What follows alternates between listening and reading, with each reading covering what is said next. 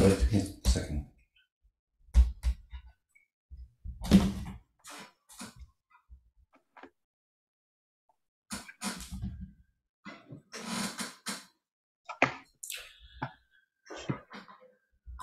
Hello and welcome to the third in our series of Insider Talks, where we take a look at the research work being undertaken in the world's leading doctoral institutions. I'm delighted to have ETH Zurich here with us today. Before I say any words of introduction, let me just briefly mention what else we have in store this week. On the 15th of April, we have our talk in Farsi, and on the 16th, next Saturday, we have a session in Portuguese, a tutorial in Portuguese. These language sessions have proved to be enormously successful. We're delighted at the number of views we've had for them, and we will be using these as the basis for our summer workshops. We'll be working less in terms of regional managers and more in terms of language managers over the summer. Just to say, we're in the process of beginning to plan for the summer. There will be a similar event to last year that will take place at the end of June, beginning of July, with a series of doctoral consortium lectures, followed by a conference, followed by the opening ceremony, followed by the event itself, and then the closing ceremony. It should be a very spectacular session. So today then is the third in the series of our Insider Talks. The first in the series was one at ICT Stuttgart, and the second one was MIT Media Lab. Both have proved to be very popular, the YouTube recordings of those sessions. And this is our third one. ETH Zurich is somewhere that we know very well in terms of digital futures. Philippe Bloch has been central to many of the conferences over the years, and of course Gramazio, Kohler are well known for what they've been doing for the last 20 or so years. But ETH actually has 6 different professorships or chairs in what they call the Institute of Technology and Architecture. Today I'm going to invite Nickl to say Marincic to say some words by way of introduction to the different chairs and the different research going on there. We'll have 6 presentations. Then after the presentations, we will have some questions. We've been live streamed on BiliBili and also YouTube. So please send through your questions towards the end. I will be joining for the questions, so I'd like to hand over to Nickl. Nickl, it's been wonderful to have you here today, and thank you to you and your team for bringing them onto Digital Futures. Thank you. Thank you very much, Neil. Thank you for inviting us. We are very grateful to be able to present for all of you, for these wide audiences over the internet. So I will share my screen slowly. Just a second.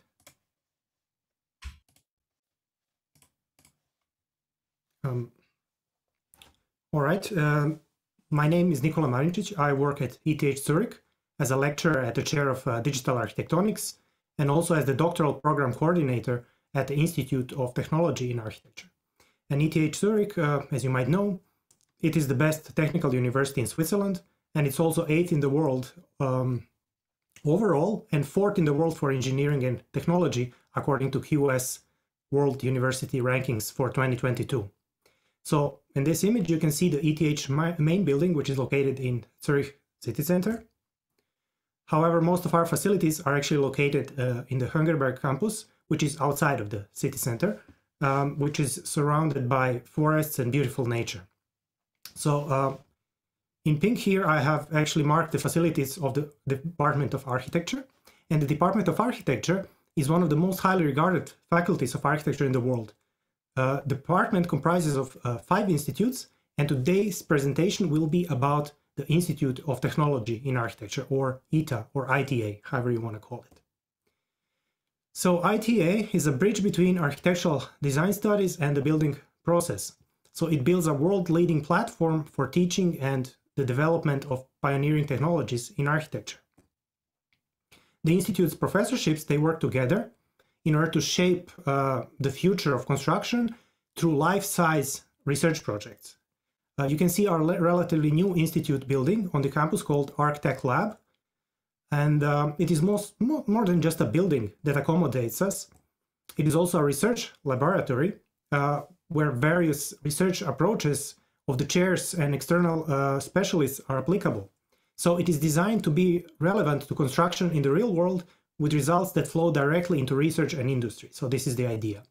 And here you can see the pictures of our robotic fabrication laboratory, which is located on the ground floor. And we all sit on top of it and do our research. So ETH, it comprises 8 professorships. 6 of them are involved in the doctoral program, 2 of them are not yet.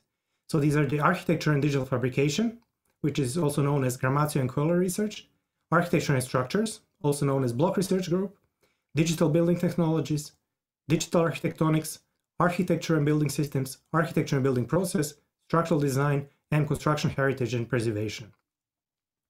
So our students today come from various chairs from ETH, and they will showcase just how diverse our work and research is. So we are not one group of people who is working incredibly close together. We are relatively separate, have our own freedoms, have our own kind of ideas how things should look like, how they should develop. So it's kind of individuals with different ideas joining together to work together. So this is a video that we made for ETH's 10-year anniversary in 2019. You can see our building, and then you can see this parametric roof designed by Gramazio and Kohler research, some tile vaulting experiments by block research group, and you can also see the 3D printed slab. Then you can see the map or the atlas for building process, which is developed a chair for building systems, for building processes. Then algorithmically designed and printed 3D columns by digital building technologies, as you can see here. You also see smart adaptive facades developed by the chair of building systems.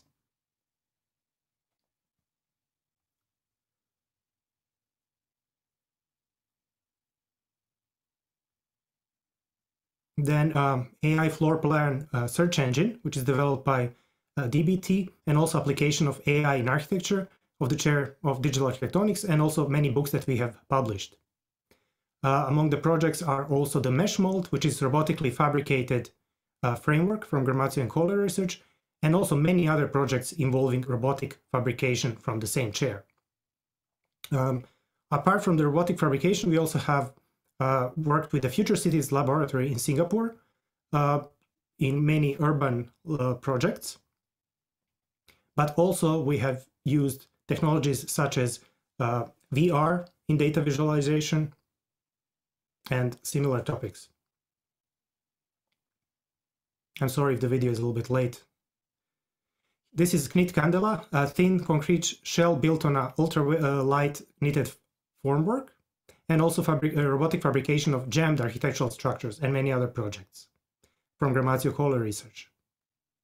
This is quasi-crystal design by Digital Architectonics, and also aerial construction with robots, among many other things that we do.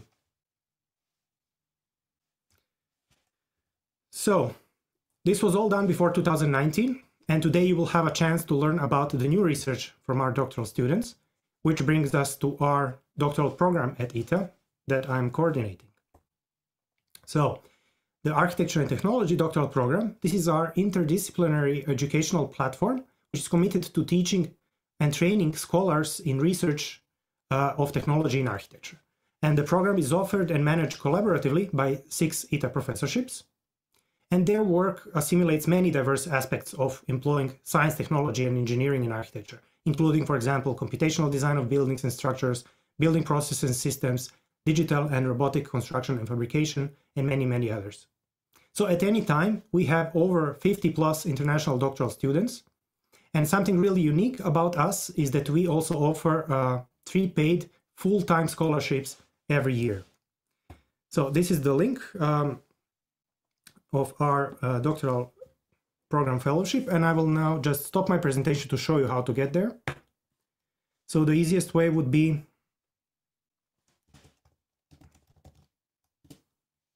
to just Google ETH, ITA-ETH. This should bring you to our homepage. In our homepage there is a doctoral program and then how to apply. In how to apply, you have all the information about the doctoral program that it lasts for 3.5 years. It's fully funded, and it starts on October 2023. You can see the chairs that are involved, you can see the application process, and there will be more information because our applications for the fellowship for 2022 has already been finished a few months ago, and we will soon, relatively soon, open the application for 2023 fellowships. It will open in September 2022. So on this page, you can find the application link when it comes, or also you can find it on our jobs page, which you can do by clicking find by clicking here, or just going to jobs. It will appear here. So that's it from my side. This is what I wanted to show you, and also what we offer, to show you what we offer, so you can all apply if you're interested. And now I would like to actually introduce our presenters, our doctoral students, and they can showcase their work.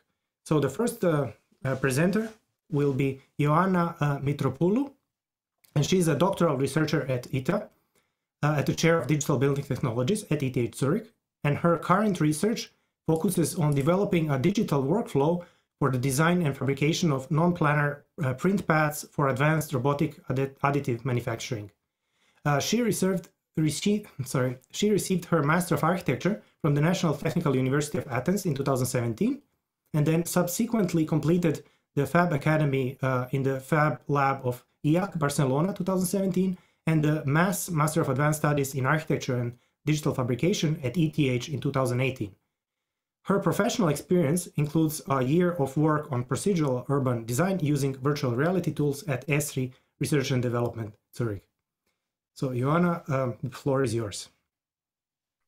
Hello, thanks for the introduction. So I'm going to share my screen.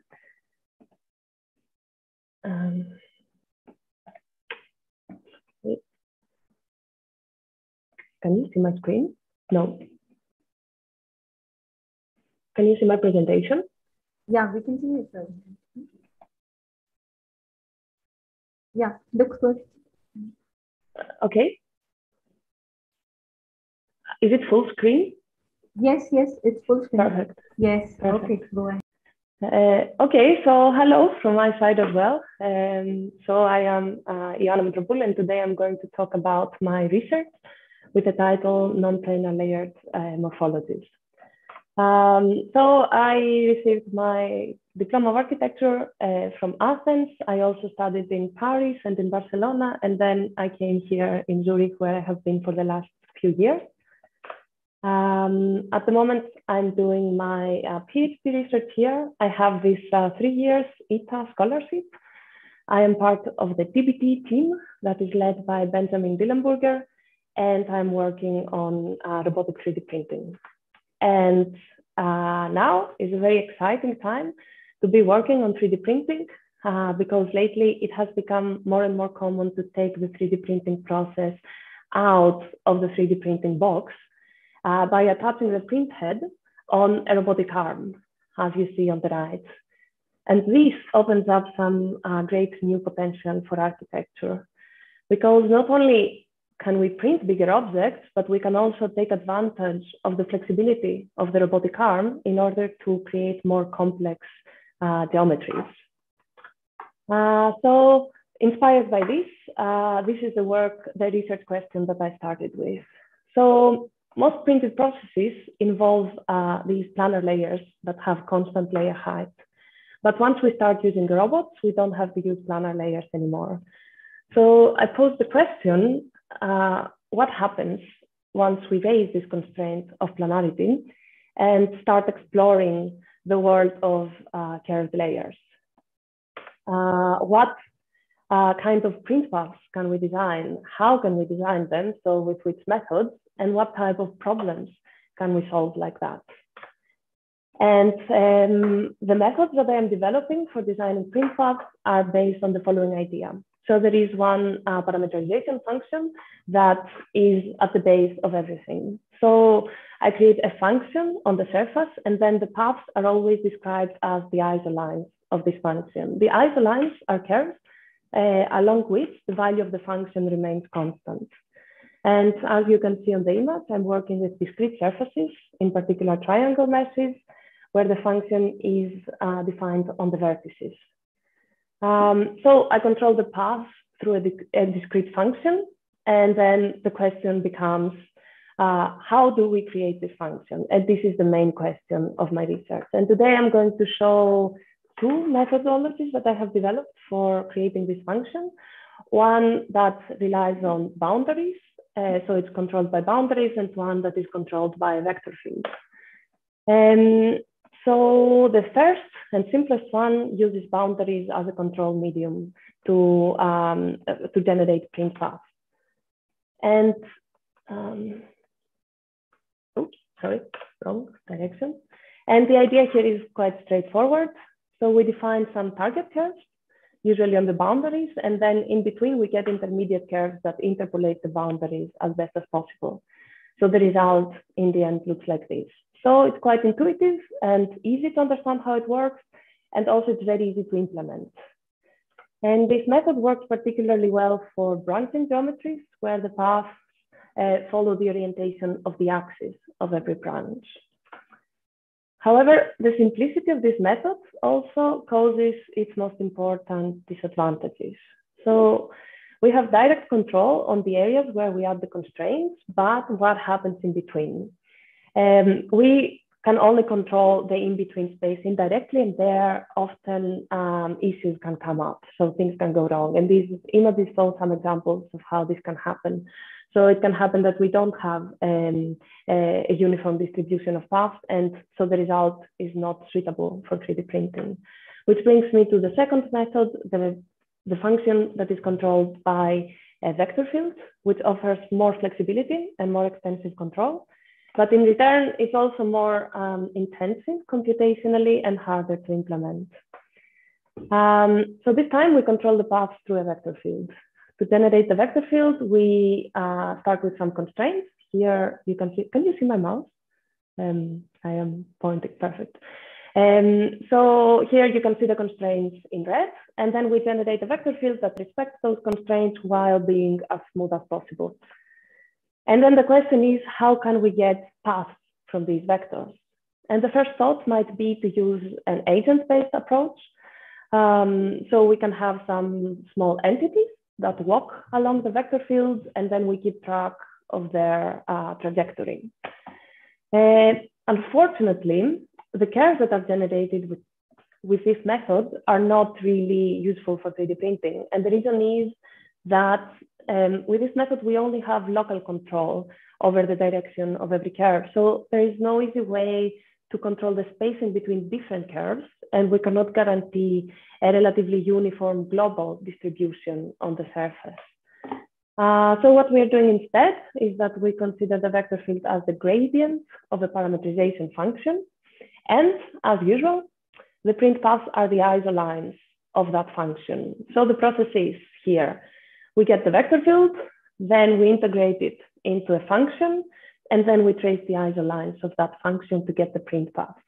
And now the relation of between original vector field and resulting print paths is that the paths that you see in red, they are always vertical to the original vector field, and the magnitude of the vector field controls the spacing of the paths.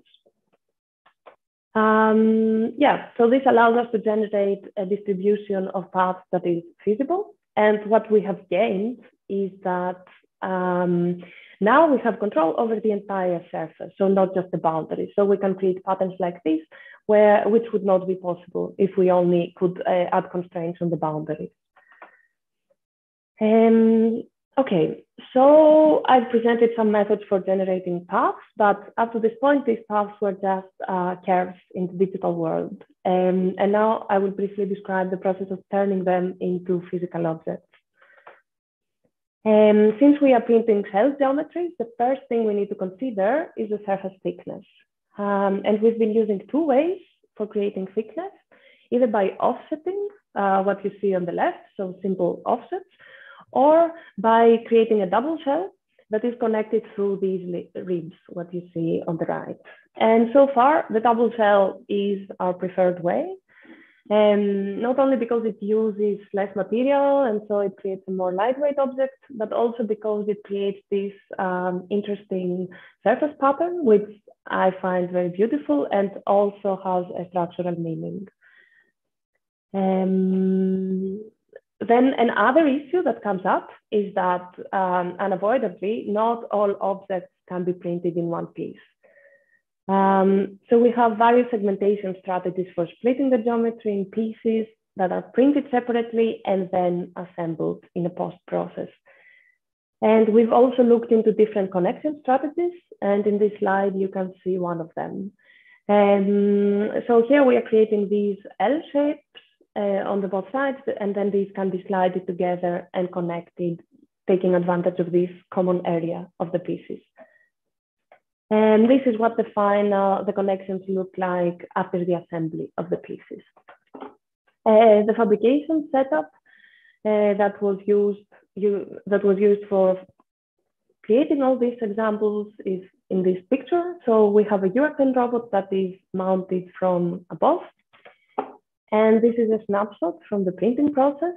So it is very useful to have the robot mounted from above, because this gives us enough space to reorient the print head around the object, which is necessary for non-planar printing. And yeah, what you can see here is that we are, in order to print the pieces, we are also creating at the beginning a small sacrificial support. And the way we are doing it is we print the support, then we let it cool down, and then we print the piece on top. So this creates a cold joint between the piece, the original piece, and the sacrificial base. And so this is like the weakest connection of the piece. So what happens is that if we apply a bit of pressure, this is the first spot where the piece will break. And then, so like this, we can remove the piece from the base without any need for additional post-processing. Okay. Yeah, and here you can see some final, the final piece after the assembly. This was created using 6 pieces, and it was assembled with hot glue. And this is a later piece that we created that we assembled using screws. And needless to say that screws work much better than hot glue. And so in all the future prototypes, yeah, we will be using screws. Yeah, so now getting to the end of my presentation, I presented some methods for generating and fabricating non-planar print paths. And all of this work is ongoing research, so none of this is really final. It's a work in progress that is happening now. And the next steps would be scaling up the 3D printing process and also bringing it, applying it into a more tangible architectural context. So bringing it within a building, finding an application where it is suitable, and developing a demonstrator that shows its potential within architecture. Yeah, that's it from my side. Thank you. Thank you very much, Ioanna, for your presentation. As far as I understood, we will first go with our presentations, and then the questions and answers will be happening at the end. So, which means that we will now continue. And our next presenter is Bharath Seshadri, and he holds mechanical engineering degrees from the National University of Singapore and the Nanyang Technological University. And his work experience includes integrated high-performance building design, building energy systems, and his PhD is focused on fabricating bespoke heat transfer components to realize zero-carbon building energy systems. So Bharath, please, the floor is yours. Thank you, Nicola, for that nice introduction and a nice summary of my research. And thank you to Neil and the rest of the Digital Futures team for having me here. It's a nice opportunity to discuss our research and show you a little, give you a little sneak peek of what we do at ITA and ETH. I'm going to share my screen quickly.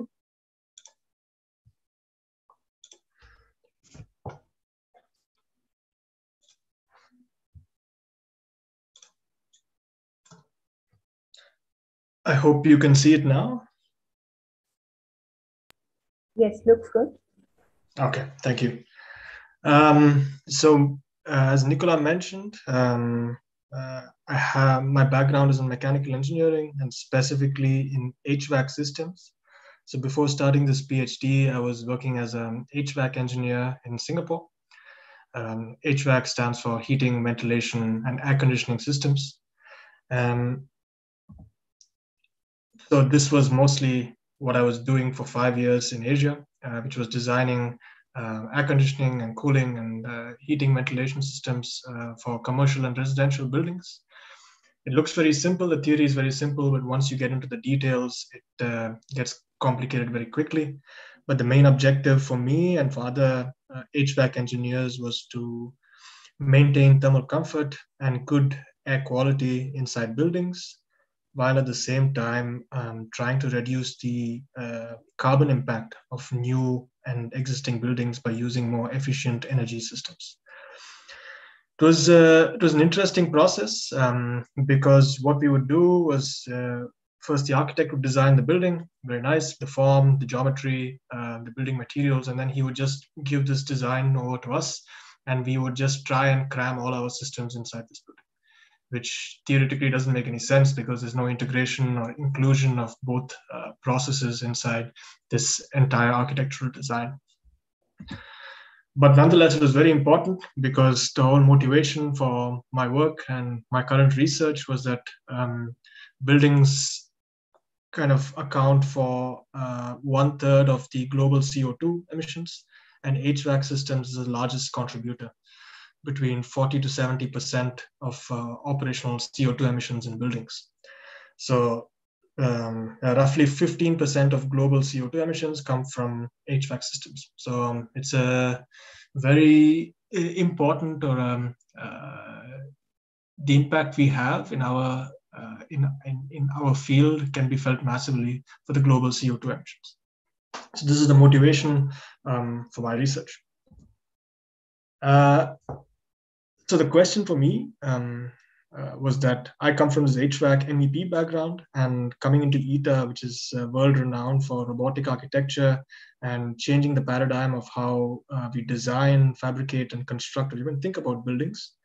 My question was, can we design and fabricate building structures which make HVAC systems either redundant completely, or at least reduce the dependency on HVAC systems to maintain comfort? In the 19th century, HVAC systems were mostly either buildings with a massive fireplace, or in hotter climates, just naturally ventilated or naturally cooled. And in the 28th century, when we started more sophisticated engineering mechanisms, we kind of crammed all sorts of complicated machines inside our building to make people feel comfortable without caring much for complexity, operational redundancy, or even CO2 emissions. But now, as we enter the digital era where we kind of can fabricate buildings with robots, the question now is, can we integrate this whole thermal comfort, indoor air quality, and energy concept into the robotic fabrication process of a building? So that is pretty much my motivation for what I've been doing at ETH. So one element which I focused on, which I would talk about today, was to incorporate the use of 3D printed heat pipes, or elements that transport thermal energy without any mechanical action. The idea would be that if you can actually build or 3D print a heat pipe into building structures, you could have variable heat transfer facade elements, which means that your facade can selectively act as an excellent thermal insulator or a conductor. So for example, on a sunny winter day, it can transfer any kind of solar radiation that falls on the facade into the inside of the building, thus making heating systems redundant, or at least it reduces the dependency on heating systems. Another idea would be to transfer heat without any mechanical action from different parts of the building. For example, if you have a warm part of the building, you could transfer that heat to colder parts of the building, thus maintaining thermal equilibrium across the entire building envelope or floor. The concept is very simple of a heat pipe. There's a tiny bit of liquid inside a hollow chamber, and it kind of absorbs heat on one section and condenses at a colder section. And so which means that it achieves thermal equilibrium, or it transfers heat effectively, efficiently, without the use of a motor or a mechanical action. So it's simple. This is a simple simulation of what I'm talking about. It takes, the left-hand side shows you the liquid fraction that evaporates and condenses along the entire section of the heat pipe. And the right side shows you how it achieves thermal equilibrium, or it effectively transfers heat throughout the section of the heat pipe using this kind of a mechanism. But what I didn't tell you is that this kind of technology is almost like 70, 80 years old, has been implemented in cooling electronic applications, aeronautical applications, and many such. The troublesome point of incorporating something like this in building applications is that in order to evaporate and condense liquid or vapor inside these kind of systems, you need to maintain vacuum. So inside this is there's no air. All the air inside this tube has been sucked out. So that's the tricky part of realizing such a effective thermal transfer mechanism. So this is a simple, again, thermal image to show you how this works. So for example, on the left side, you see that this is a simple heat pipe, but all the air inside is still present. And so there's a massive temperature difference between the heat source and the heat sink. And on the right side, when you evacuate the entire heat pipe and there's no air inside, water or any kind of liquid evaporates at very low temperatures and supplies heat to the rest of the heat pipe very effectively. So it's almost nearly impossible to achieve in a 3D printed object, because nobody has really 3D printed a vacuum tight device on a large scale. And nobody has done it for polymer 3D printing. So the most effective or the most popular heat pipe mechanisms are made out of metal, because metal has excellent gas barrier properties, and it's impossible for, or very close to, it's not possible for air to escape into or through a metal. So most heat pipes in different applications are made out of metal, aluminum, copper, iron, and polymer applications are very limited, and definitely not 3D printed polymer applications. But because we are ITA and we are focused on robotic fabrication outside of just a simple box, and we're also talking about large scale fabrication, it makes sense to make these kind of heat transfer components only out of polymers. So what I've done for the last year or so is to find a way to 3D print polymers without any kind of post-processing that's completely vacuum tight. So I chose a liquid crystal polymer. This means that it has both properties of a liquid as well as long-term crystal order. And what happens to this material as you extrude it out of a 3D printer is that the polymer chains, which, as you can see in the top figure here, in figure B, are oriented in all sorts of different directions because of the heat and mechanical stresses of the extruder. They start orienting themselves in a single direction. And because of that, they become incredibly strong in this particular direction, as you can see. So this is like a microscopic image of a wall of a 3D printed heat pipe that you see here.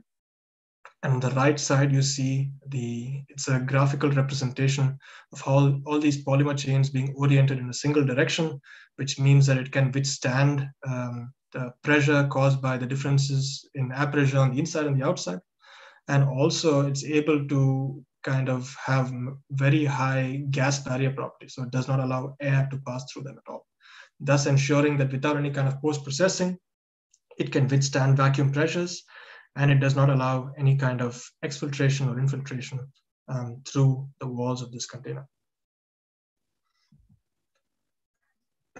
So most of the research which I've done in the last few months is to realize how I can produce a robust 3D printed heat pipe.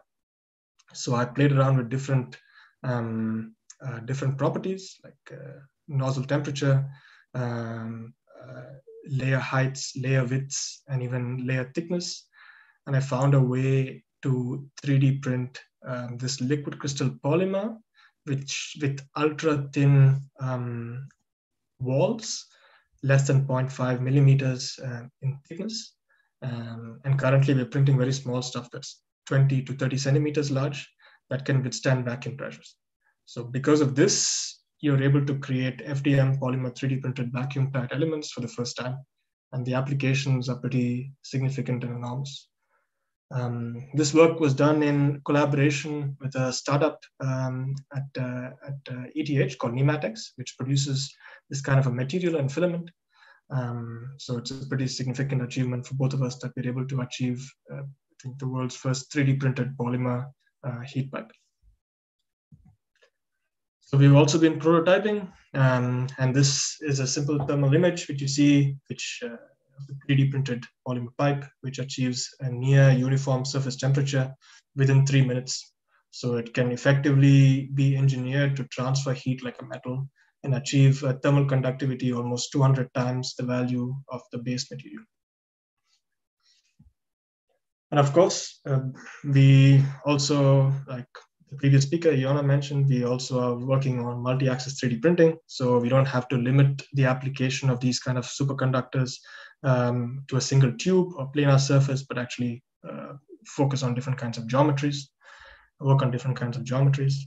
And this is an image also showing this heat pipe effect. We've done helixes, spirals, and double curved heat pipes, showing this capability of heat spreading and variable thermal conductivity as well. So the next step for my research is to scale this up to the facade or building system scale, to use the freedom of geometry that 3D printing allows us to engineer heat transfer elements for the next generation of buildings. And I think with that, I close my presentation. Thank you.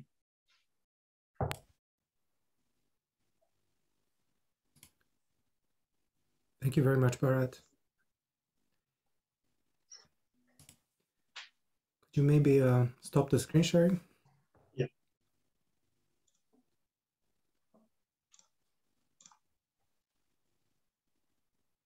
Thanks a lot.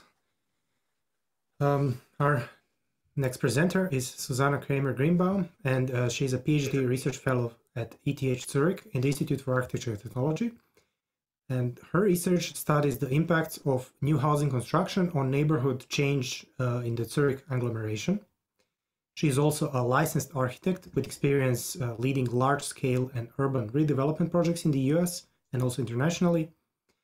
And she also has an undergraduate degree in architectural history. So, Susannah, the floor is yours. I'm going to share my screen.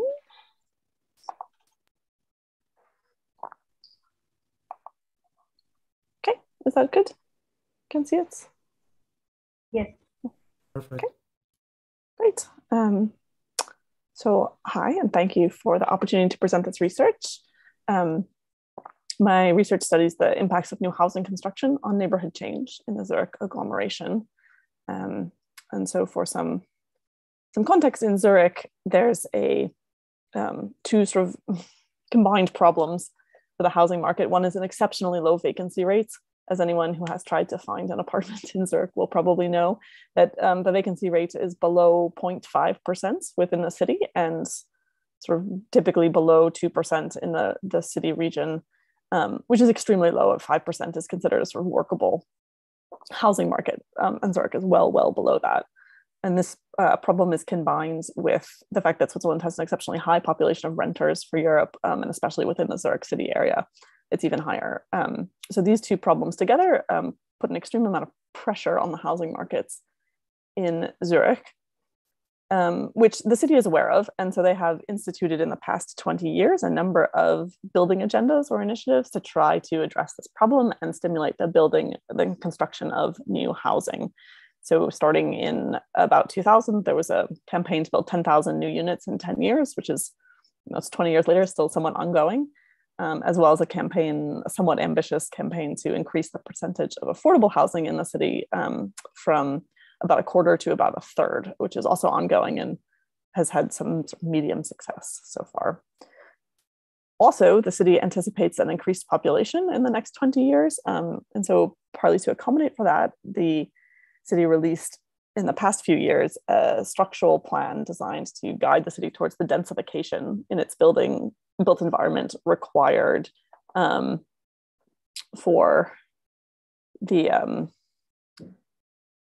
required to accommodate the new population coming into the city. And this plan, so you can see the imagery for the plan here, and the areas showed in red are the target areas for densification across the city of Zurich. So this plan is extremely political and very highly polarized, part of a very highly polarized debates within Zurich. Just this past fall, there was strong enough opposition to the plan to trigger a public referendum voting on whether or not the plan could be approved for the city of Zurich.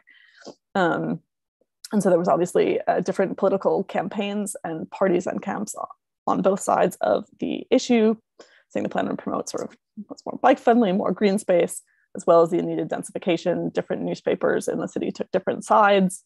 The anti-camp disseminated a lot of images of this sort of very scary, you can see on the right, this sort of very scary sort of looming skyline over the recognizable city of Zurich, trying to convince people that it would sort of irrevocably change the city for the worse.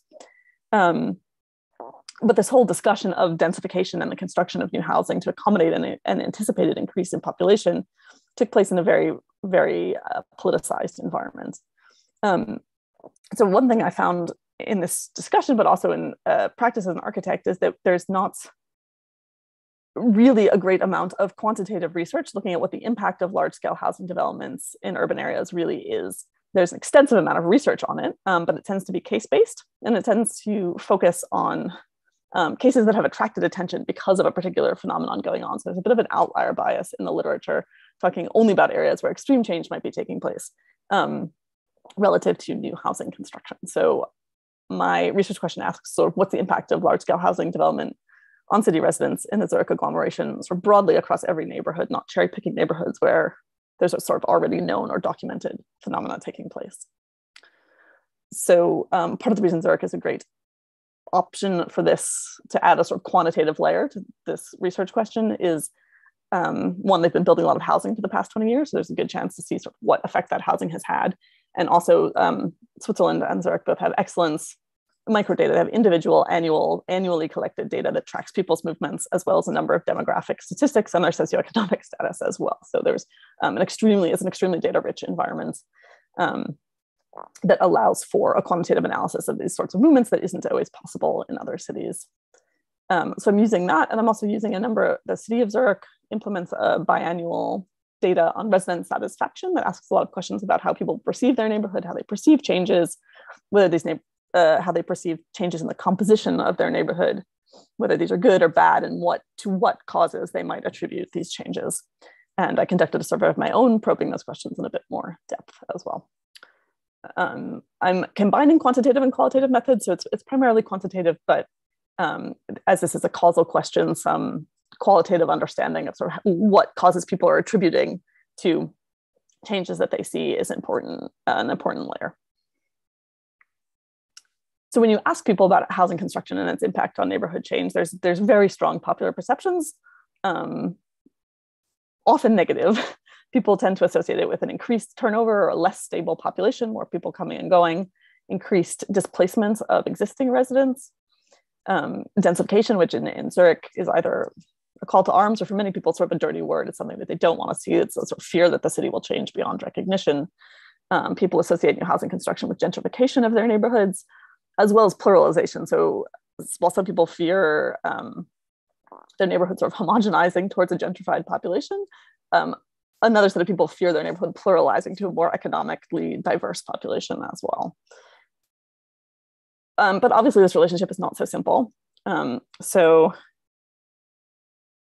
this is a sort of diagram of the numerous different relationships between these factors that I have been studying in this research. And I'm not going to go through the entire diagram right now, because obviously there's a lot here, but I wanted to call attention to a couple of key findings from this, which is that in Zurich, the type of funding model or type of development model for housing matters a lot in terms of what type of effect it's having. So the government housing agenda has spurred new construction primarily from two different entities, from developer interest, sometimes in public-private partnerships, but also in cooperative housing, which is a sort of Zurich specific, well, I mean, it happens elsewhere, but the percentage of housing that's cooperative in Zurich is very, very high compared to most other cities.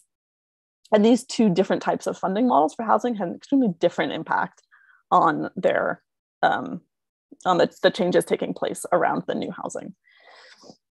Likewise, the type of housing was quite different. There's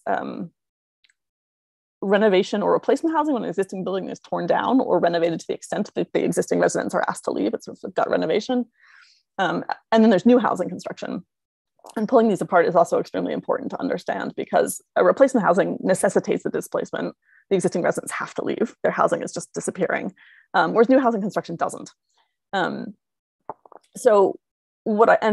as of right now, replacement housing is a much smaller percentage of the new construction in Zurich than new housing construction is, although there's some signs that suggest that this might be changing moving forward. But as of right now, mostly what's happening is new housing construction, so infill housing or brownfield housing or greenfield housing in some cases.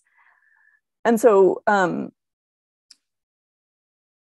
what I found was that the new housing construction actually has a pretty strong relationship to neighborhoods that were stabilizing over time. So where there was a lot of new building, the neighborhood population was much more stable than in areas that were sort of similar socioeconomically, but did not have new construction, which again, sort of goes against a lot of the existing research, but a lot of the existing research focuses on outlier neighborhoods where a sort of visible or change is taking place. New housing construction necessarily leads to densification also if it brings additional residents to the area, which is one of the primary drivers of socioeconomic and demographic changes in neighborhoods in Zurich. So new housing is causing a sort of compositional change in neighborhoods, but it really isn't causing residents to be displaced. It's actually causing more of the existing residents to stay in place than in other areas. I found that new housing construction had absolutely no correlation to gentrification at the regional scale, at the city scale, or at the neighborhood scale. Gentrification is certainly taking place within areas of Zurich, but this really appeared pretty unrelated to new housing construction. Although new housing construction did have a relationship to pluralization to a more economically diverse, socioeconomically diverse population in neighborhoods where new housing was being built, that often the new housing would bring people into the neighborhood who were different than the people who had been there before. Oh no, my son has woken up. I'll be very quick and wrap this up. And the biggest problem, and people's perceptions of displacement or instability in their neighborhood or negative associations were all with where new construction was taking place, which were not where the changes they talked about were taking place.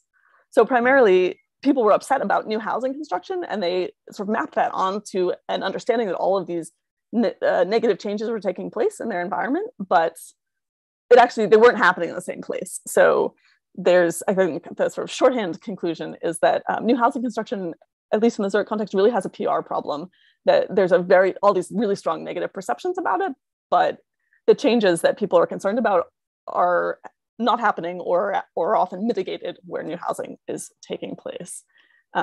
So the contribution this makes is really tries to add a quantitative layer to something to try to smooth the outlier bias in the existing literature. And sorry for the interruption, but Saturday afternoon, waking up cranky from a nap. So I think I'm going to end there. Thanks very much. Thank you so much, Susannah, for your presentation. We will be going forward. The next on our list is Inés Ariza, and she's an architect and researcher passionate about how small and large things connect. She's currently a PhD candidate at ETH Zurich, working on new concepts and methods for details and detailing when using robots in the loop. So she holds degrees in architecture, design and computation from the University of Buenos Aires 2011 and MIT 2016. And since October 2017, Inés has led the project Adaptive Detailing, Design and Fabrication Methods for In-Place WAAM Connection Details at Gramazio Kohler Research, which is also the chair of Architecture and Digital Fabrication at ETH Zurich. So Inés, the floor is yours. Thank you very much. One moment. Can you see my screen, full screen? Yes. Yes. Good. Super. Okay, so hello everyone, and thank you so much for the opportunity to present the research in this venue. So yeah, I'm a PhD researcher at Gramazio Kohler Research and also an ETA fellow. So a little bit of my background. I am an architect from the University of Buenos Aires, where there I focus on a lot of materials, and I was teaching morphology, and I also work on construction particularly. And then I went back to academia after being a professional. I went to study computation, where I focus on digital fabrication, and I did a master's thesis focused on details and detailing. I saw the opportunity of using computation to deconstructing what a detail is into simple rules that can help us build new things, but basically, solve specific problems like stability of structures or assembly. So this topic was what brought me to ETH, and so especially this ETA fellowship gave me the opportunity to focus on this topic on a different context, which is what about detailing for robots? So that's why I came to Gramazio Kohler Research to do this PhD that is called adaptive detailing. So the topic or the answer, the question that I want to answer is what about detailing for robots? And so there are a lot of things that change when we design and build with robots. One aspect that we can start with is this change from being giving instructions to someone to do something, but not being super explicit about it, and then giving instructions to a machine where we need to know exactly what the machine can do. And this entails, of course, our role of understanding exactly what the machine can do to actually being able to design a detail with a machine. So I focus this question on the context of robotic assembly, and in particular of spatial structures, which is one big topic of Gramazio Kohler Research. And this brings us to joining, which is the actual thing that robots do to actually connect parts. So here, the state of the art shows a lot of options for joining spatial structures. We have different strategies from robot-human collaboration, so the robots hold pieces and the humans join them, to multifunctional end effectors that can do everything, like, for example, placing parts and cutting them and then joining them. And also other strategies such as distributed or collaborative strategies where the robots have collaborate and do tasks like assembly and joining together. So from this state of the art, I identify these big topics, or just the starting point to understand what is detailing for robotic assembly. And so I have these three big things, which is, first of all, we need to understand the ground. So we need to prepare to design for these machines. And this means understanding very well the robotic setup, one part, and another thing is understanding these spatial interfaces that have become quite complex.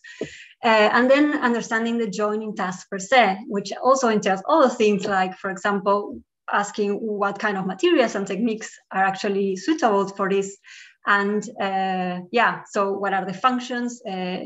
Of course, we have the function of supporting, so connecting parts so they stay in place, and the actual how we accomplish that things are actually connected, which is basically joining to fit things in place. And then the combination of all these things, or the integration of this, and the negotiation sometimes of this all these other problems is what we call detailing. So paraphrasing Papert, so we can't really think about detailing or joining without really thinking about joining something. So I focus on a topic that the chair has developed in the past, which is lightweight structures in steel, developed by Stefan and Parashok before me. And then here, this is a very complex construction system, which was assembled with cooperative robots, but joined or welded by hand. So I switched to ask the question of, well, okay, how do we do this robotically? And I use a 3D printing method, which is called wire and arc additive manufacturing, or WAM, which you might know because of this super famous, amazing project, MX3D Bridge, that was open last year. And so this is exactly the same printing technique. The difference is that instead of printing the whole thing, we aim to use it as a connector piece. So only print the part that needs to be bespoke or or need to fit in between other things.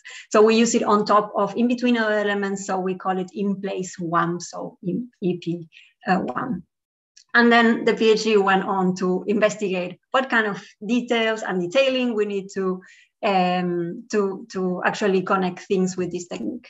So I'll go through a couple of concepts that or methods that I've been working on, again, with all these big topics that I introduced at the beginning. The first one is the understanding of the robotic setup. And for here, because we are printing in between things, we actually need to map what the tool can actually do in between the elements. So the first thing is to map, to get the tool around the elements to understand what is actually accessible, but not only for the tool, not only for the geometry of the tool, but also what the robot can do. So this actually gets summarized in what we call the reachability map, which is a map of how reachable is the space around the elements where we can actually design.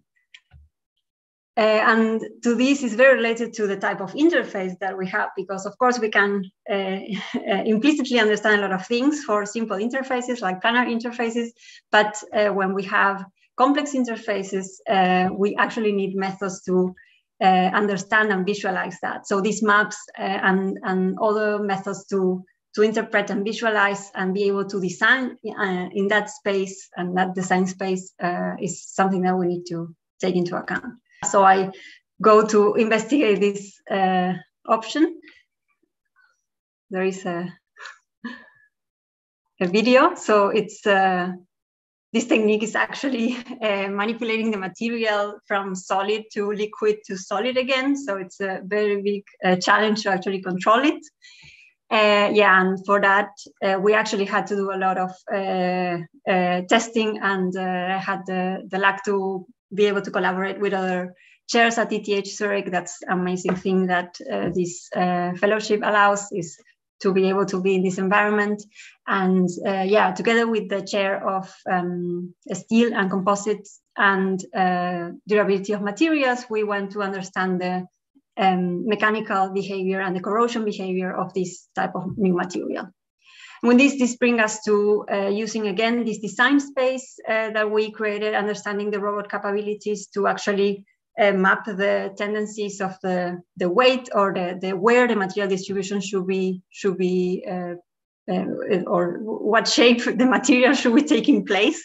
So it's very the opposite of actually drawing something that we have in mind or by catalog, but actually using the constraints of the reachability map to actually map where the material should be placed. Inside this space, of course, we can then find an actual path that we can print, and again, in consideration of more material and reachability constraints. So it gets actually much more complicated. But then, yes, the actual problem is now, how do we actually build this? And here is a new concept, which is compared to conventional detailing, where we actually plan everything in advance and then we go and build. So building computationally designed detailing changes the way how we connect the design and the building. So we don't need to actually bake a detail in advance, but we can always be in control of what's happening during production. So for that, I'm not sure if these videos will play, they were a bit funky, but basically the way we do that is by using sensors, by measuring the parts before we print and during printing to actually accommodate the materials to what needs to be printed, and basically adapt the design to fit in between the actual parts. So yeah, so some sensors to actually measure during printing and then adapt what's next in the printing process. And then the integration of all these things is what we call detailing, which is really a design and build system that connects these constraints of the machine and also the evaluation steps. And then, so it's not only the detailing that happens in the studio before and then it's going to be built, but also during production. So it's an adaptive detailing. And yeah, so these are some of the joints I printed that actually do not follow a specific typology or changing a bit. I started calling them in different ways to actually relate them to the way they work, like these trusses or trees or things that are just much more organic, but like the joints that we used to see. And then the outlook of this research goes in the direction of using these methods to design structures that do not necessarily are, of course, standard. And especially I see the possibility of using this type of connections as a kind of universal connector to connect any kind of elements. Especially today we see the potential of reusing elements. So basically having very diverse type of things, and this type of technique that is in a way universally adaptable instead of universally standard. So to connect any kind of thing, if it's made of metal. But the concepts I think apply to other things as well. Yeah. So with this, I finish.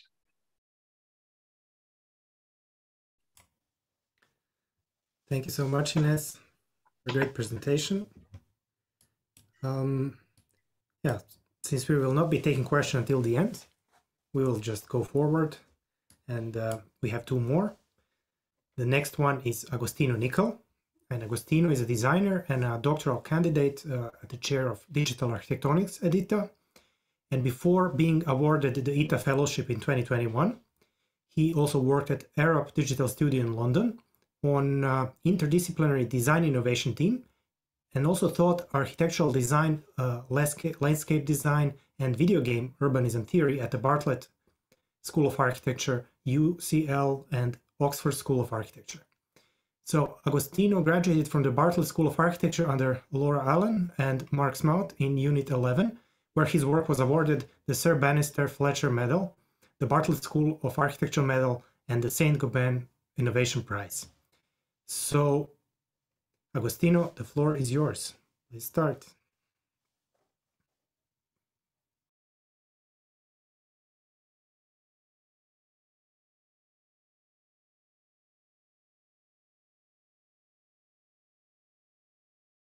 There is no sound. You're on mute.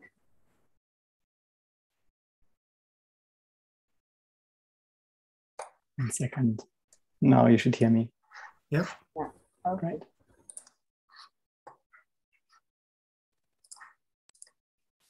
Perfect.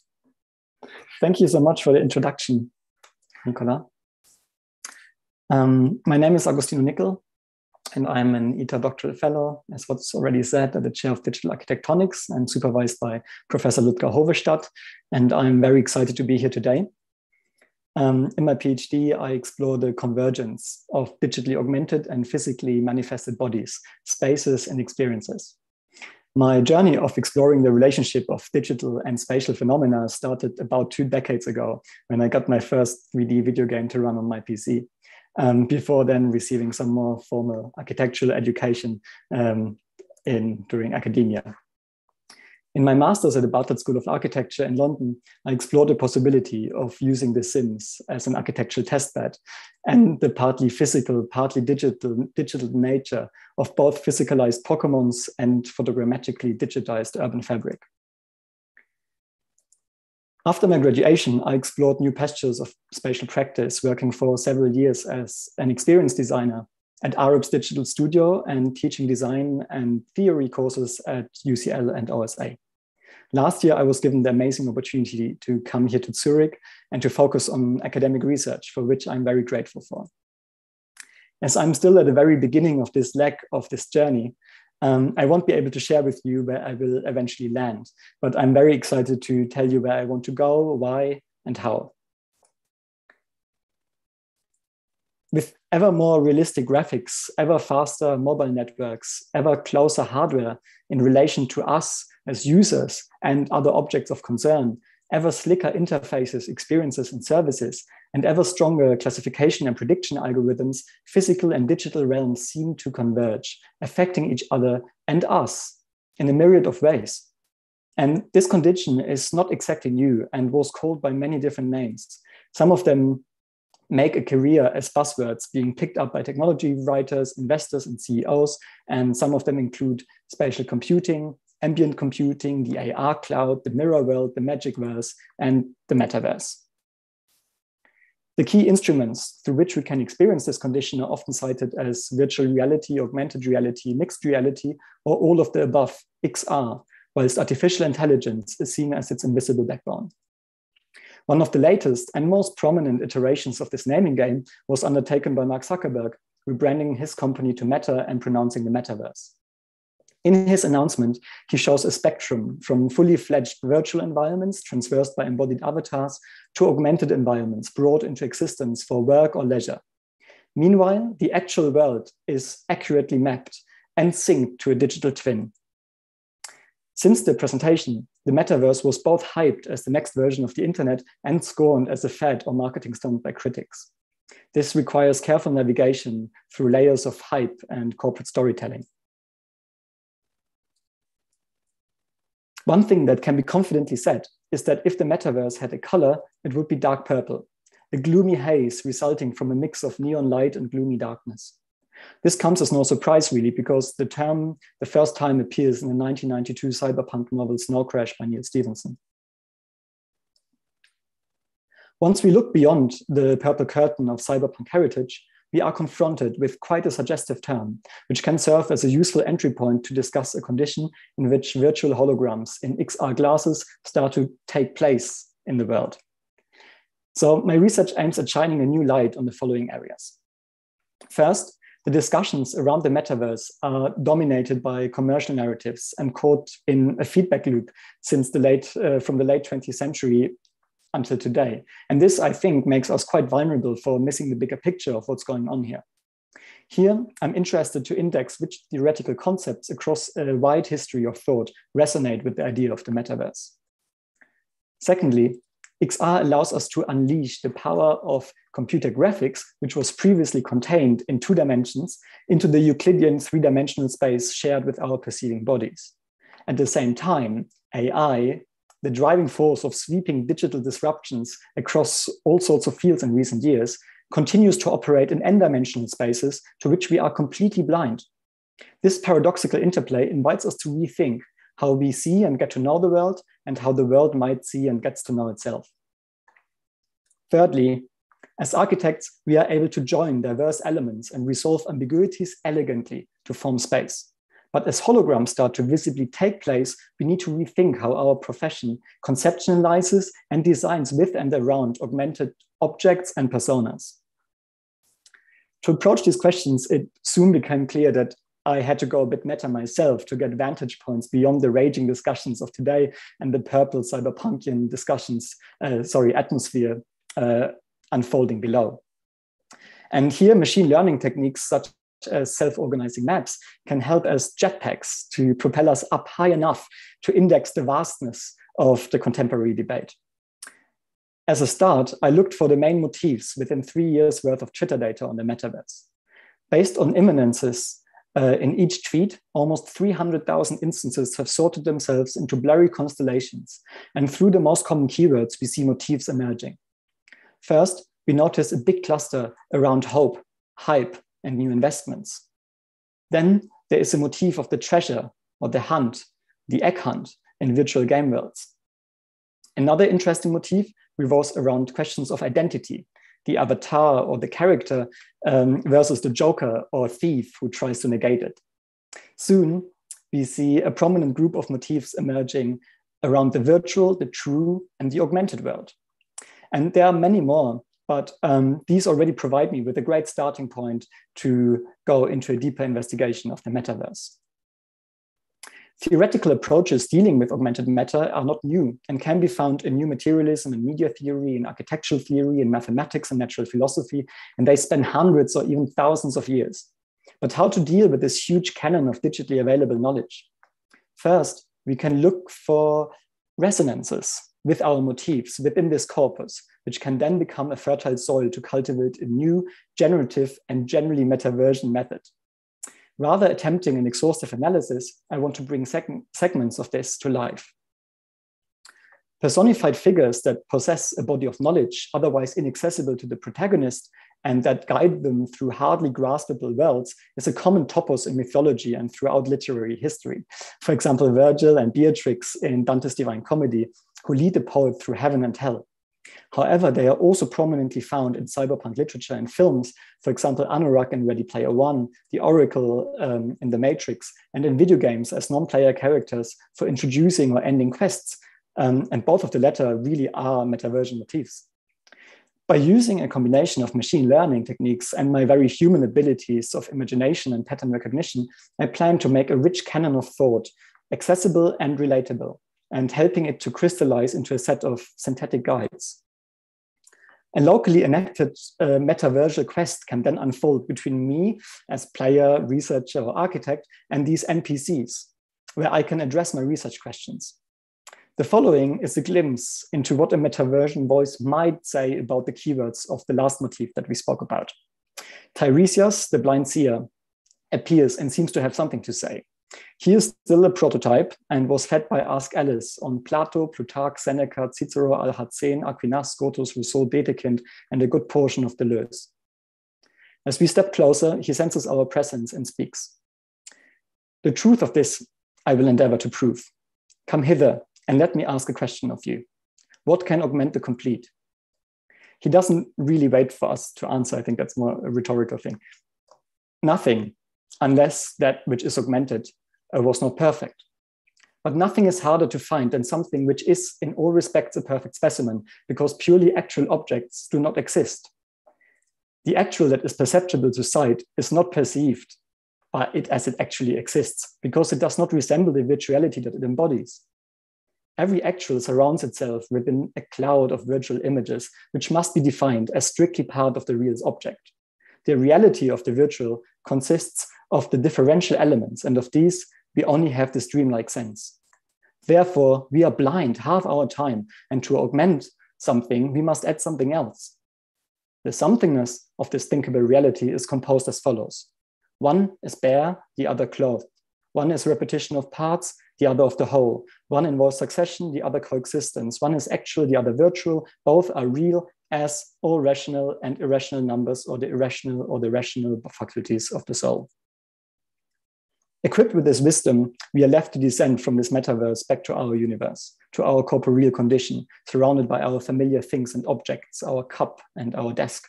Or are we? I will now risk a first hypothesis. If we take Tiresias seriously, reality might have already been augmented long before AI and XR. No, actually, it must be augmented with virtuality, because otherwise it would simply be actuality. In this sense, the metaverse is not really new. It is already here, even if you can't see it. But what really is new is the momentum to launch devices and protocols that can ubiquitously sense and virtualize parts of actuality and actualize parts of virtuality in turn. Once we encode an object into an n-dimensional space in which its features find a resonance, it becomes part of virtuality, connected to every element in its difference. As soon as we decode it, rendering it into a three-dimensional hologram, it is not simply an object. It is a meta-object, connected to every other element in its virtual series. But so is each cup, table, or chair, which, as a carrier for the hologram, is optically registered, semantically classified, and uploaded. All of these, including our body, become a meta-object, connected in their cupness or tableness or bodiness to every other cup, table, or body. The currently often summoned overlay of the digital with the physical realm is not untrue, but it's also misleading, I think, because it suggests that the two realms neatly map on top of each other, even if they can't, being as incommensurable as irrational or rational numbers. This means that what we render can only be slivers or cuts through this virtual plane. So the question is, will we create a metaverse solely for pragmatic applications and seamless experiences? Or will we use this new technology in a way that celebrates reality as a place of divergence, weirdness, and magic?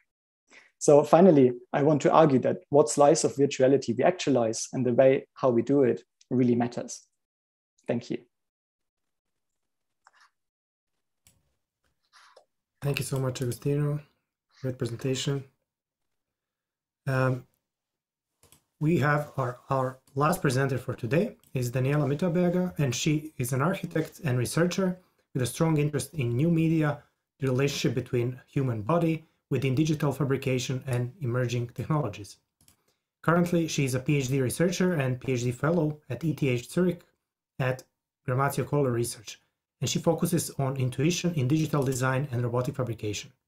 She is co-founder and director of MADE, a Vienna-based multidisciplinary architectural practice, and previously she was a lecturer at several international graduate and postgraduate programs at the University of Melbourne, ETH Zurich, the Leopold Frances University, Innsbruck, and the Academy of Fine Arts, Vienna. Her work has been recognized with several awards and has been widely exhibited at various international galleries, institutions, and events, including Venice Biennale 2021, Ars Electronica Linz, Melbourne Triennale, Academy of Fine Arts, Vienna, and HTA Graz. So, Daniela, the floor is yours. Thank you very much, Nicola. Let me just share my screen.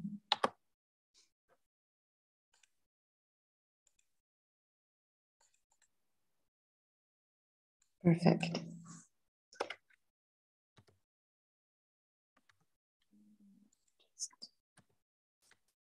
Great. So thanks for the invite, and thanks for giving a chance to talk a bit about my research.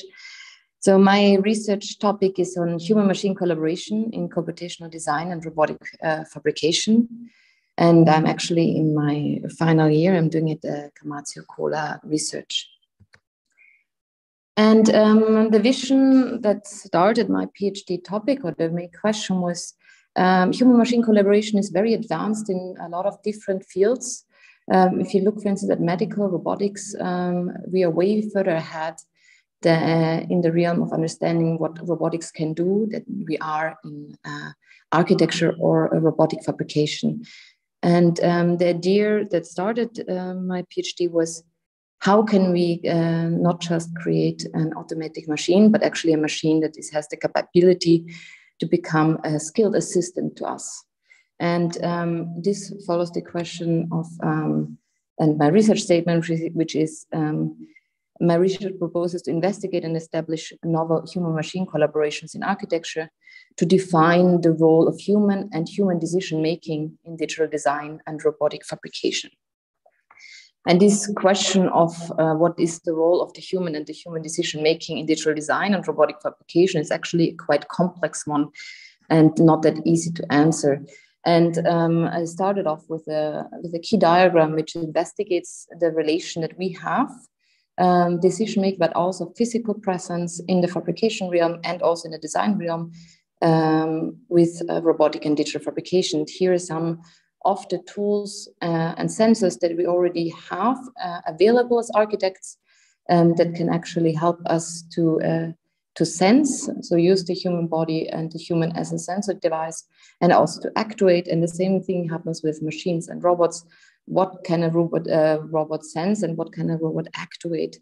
And this question was I answered within my PhD, investigating different methods of sensing and actuation.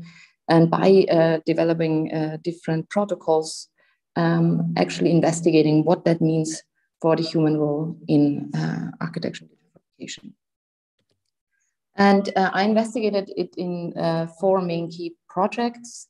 The left two, the first one was augmented bricklaying, which led to a human-machine collaborative process on the bottom. And then IROP, interactive robotic plastering, and the last one on the right bottom, which is teleoperated construction site. And I want to show you or give a quick introduction to 2 of the key projects that I was doing. On the left one, augmented bricklaying, and on the right one, interactive robotic plastering, because they were investigating 2 of the main questions. The augmented bricklaying investigated the augmented human, and interactive robotic plastering investigated the augmented machine, augmented robot. So to start to tackle the topic from 2 different directions. Augmented bricklaying was a building project in Greece. We finished it in 2019, and it was back then, and as far as I'm informed, is still the biggest augmented project, but done with augmented reality worldwide. It started with the client was coming to us, to Gramazio Kohler research, asking actually to make another building like the Gantenbein winery, and then asking if it would make sense to make another iteration of robotic fabrication, bricklaying. And 2019, we actually asked, okay, what is new in the field? What can we do? And it was exactly when I started my PhD, asking the question of human-machine collaboration. And we said, okay, why we don't look for different methods and different tools that we could use to build a similar complex brick wall with actually more freedom, aesthetical freedom and fabrication freedom. So there are different ways how we can make such complex brick walls. The first one is, of course, with manual fabrication. That means physical templates and guiding systems, which is very complex and very expensive. The second one is robotic fabrication, which was the Gantenbein winery on the left. Has its advantages, but it has also its disadvantages. Advantages are, for instance, that you can manufacture directly from 3D. But limitations, of course, are still on-site usage.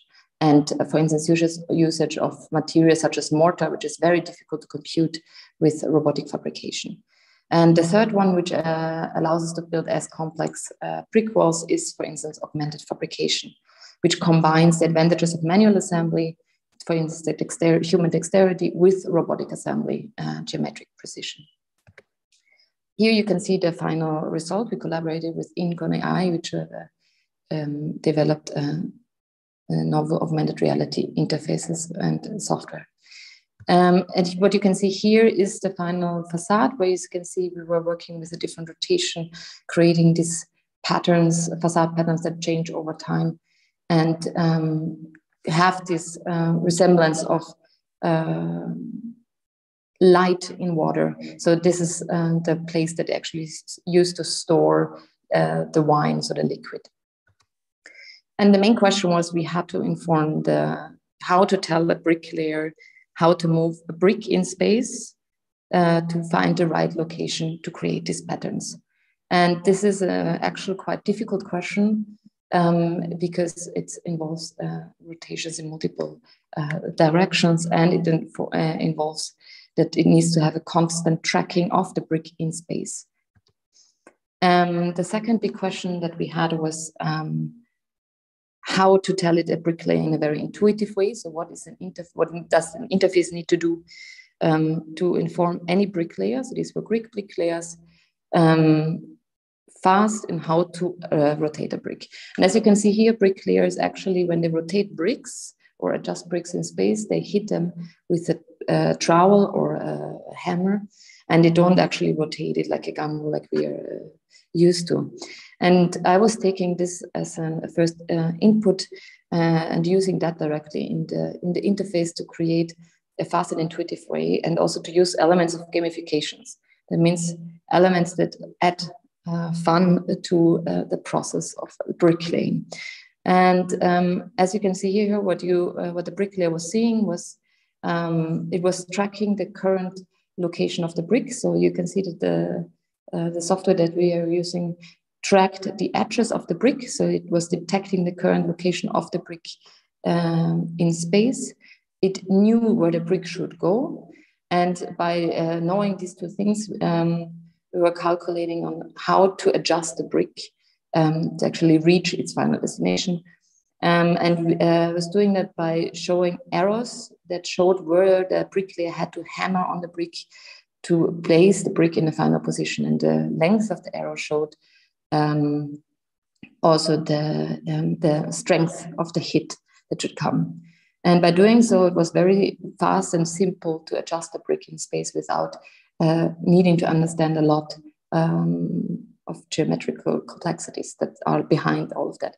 Also, the bricklayers were seeing how much mortar they had to place, because one thing we couldn't do beforehand was actually having a lot of mortar in the design, and therefore we thought it would be very beautiful to have the mortar as a very important design element as part of the facade.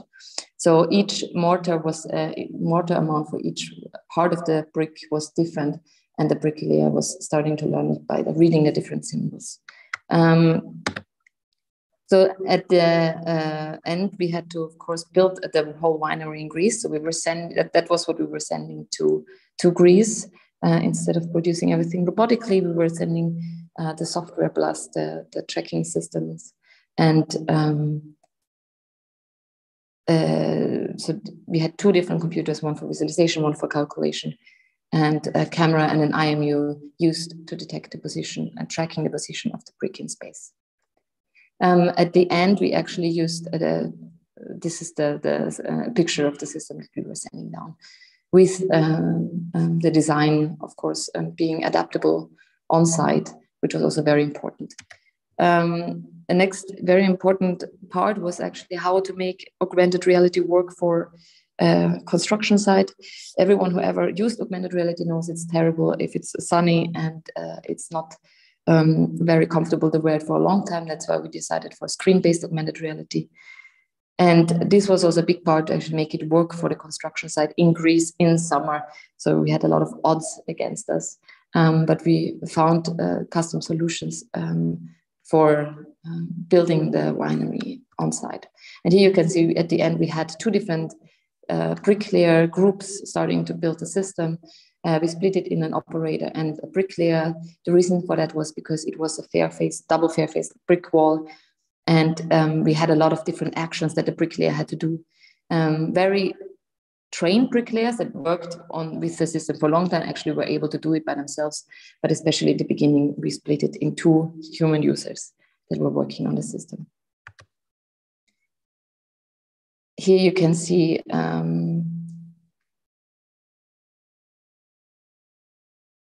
I see that the videos don't go very well.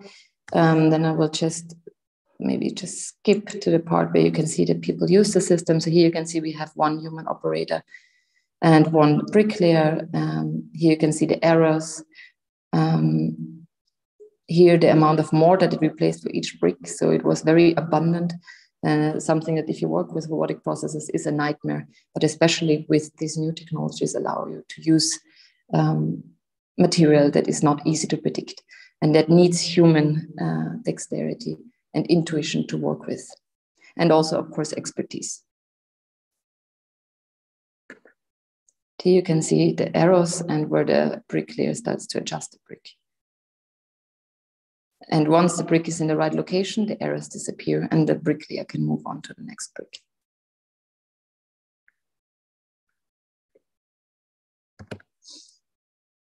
Here you can see that another big advantage of this system was, of course, everything was algorithmically designed. So we could update what you were seeing on the augmented reality system in real time. So we could adjust the design on site when we were seeing, for instance, that the rotation was not enough. We were able to adjust this and react immediately to the building. Here you can see some of the facade details where you can really see the difference of the mortar height that create this 3-dimensional effect, even though the facade was plain.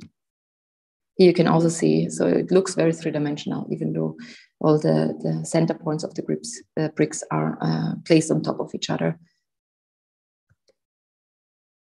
The second project that I want to show you is IROP, which is interactive robotic plastering.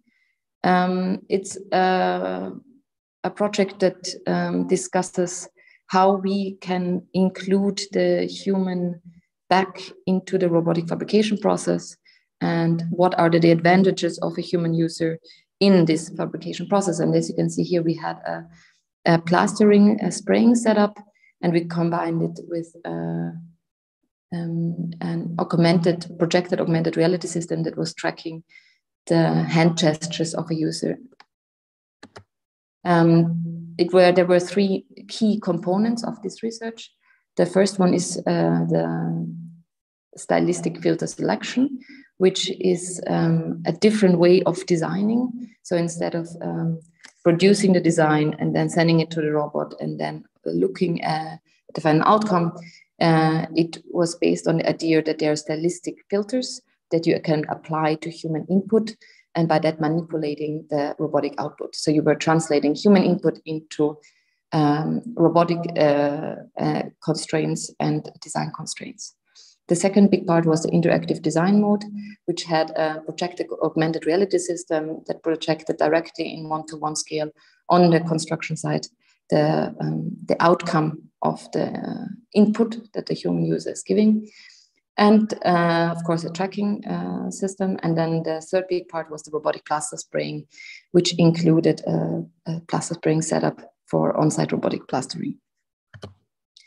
The steps were the following. The first one was the selection of a filter. So the user could select a filter that they liked. So any kind of stylistic filters, it could be either a one-to-one translation of the human input. So you draw a line, it draws a line. Or, for instance, it can be a stylistic one where you say you draw a line, but instead of following the line, you can give circles or patterns as an input. This allows different styles to be applied on the construction set and to be tested on the construction set. The second big part was localization. As we tested everything in one on the construction set in a 3-week period, we were moving the whole setup and spraying the whole interior of the space.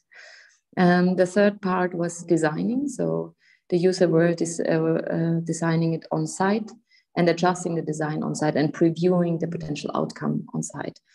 And the last part was the robotic spraying. And then the user could decide if they want to continue or end the fabrication design mode. Here you can see what one of the biggest parts was actually the remapping of the human input in robotic output, in robotic toolpaths. This included some of the input were, for instance, the distance of the hand to a target surface, the velocity of the hand gesture of the human user, then of course the individual positions that the user could store. And this was then interpolated and remapped to specific target planes of the robotic toolpaths, end effector distance of the robot, robot velocity, angle of the robot. And this remapping was different and depended on the different stylistic filters that the user were picking. So this is an example. The closer the hand was to the target surface, for instance, this was translated in some of the filters into a smaller end effector distance. And this created a rippling effect because the nozzle of the spraying nozzle was closer to the liquid deposited material. So once the user started to understand the system, they were actually using that as a stylistic method in applying it directly on site, where they wanted specific rippling effects and where they wanted to have a smooth surface.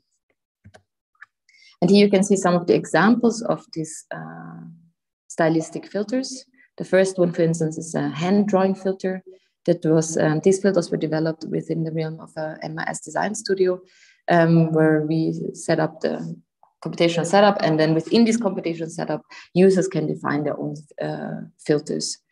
And the first one is a hand drawing filter, so it's a one-to-one translation of the human input into robotic output. The second one is a pattern filter, that is a more abstract translation of human input into robotic output. Then we had the tweening filter, which added some additional computational complexity to the human input, and a sculpting filter, which was working more mesh related, so more surface related. And then an agent-based filter where the human input was very minimal, but had a very big effect. So for instance, for very big surfaces, you don't want to draw everything by hand, but you want to just give a directionality. And this was a great filter to do so. Here you can see a picture of what the user actually saw while drawing on site. This was tweening filter. The user saw which step they were in. So there were different modes where they could operate and adjust their designs. Number two is some robotic fabrication parameters like the robot reach at the specific locations. So the user could actually use this information to adjust the design. Number three is the dots, the different colored dots show the distance of the hand to the target surface, which was according to the different filters then used in different ways. And four was depicting with the numbers the different amount of layers that were sprayed. So it had an influence on the thickness of the wall in that specific location. And here you can see the setup that we were using to spray in a 3-week continuously. On the back, you can see the robotic spraying setup. And on the front, you see the user continually designing on site the next plaster elements. And the very interesting moment was actually at the end, where we started to see the very complex designs, these micro gestures that were very difficult, very hard to compute, just sitting in front of Rhino, just sitting in front of a competition setup. But it was very, very intuitive when using the hand as an input device. Here you can see a video of the final result of the plaster spraying setup. So we brought a robot with actually on a vertical tower, so we were able to have a bigger reach. We used augmented projection mapping because it allowed us to directly project on the construction site. It was very simple to use and very easy to use. The precision that we had of the tracking was under 5 millimeters, and this allowed us to be quite accurate in the tracking of the user input. And here you can see the user drawing, so the distance which was tracked in real time and previewed in real time. And here the user, for instance, adjusts the outcome of the robotic toolpath. Here you can see this also allowed the users to discuss directly on site on what should be sprayed. Here you can see the robotic spraying setup. The very interesting part of the robotic spraying setup was also that we used an inter-real sense to track what was sprayed in real time, so we can also inform the user on the precision of the sprayed result in relation to the input.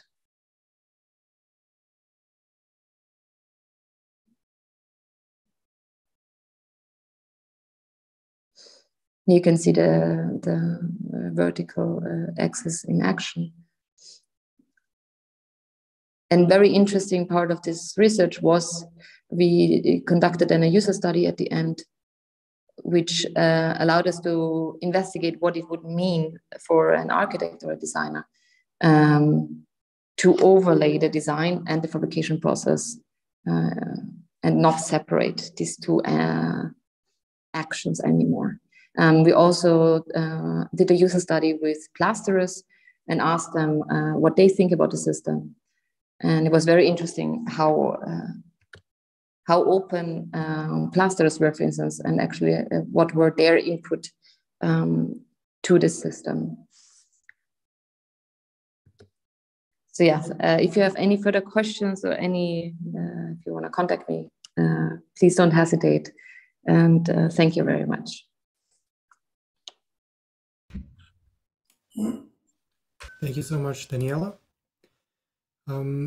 Well, this would conclude our presentations. Thank you very much for your attention. I just want to add that 5 of our presenters today are actually ETH fellows, and they have received the fellowship in the last 3 to 4 years.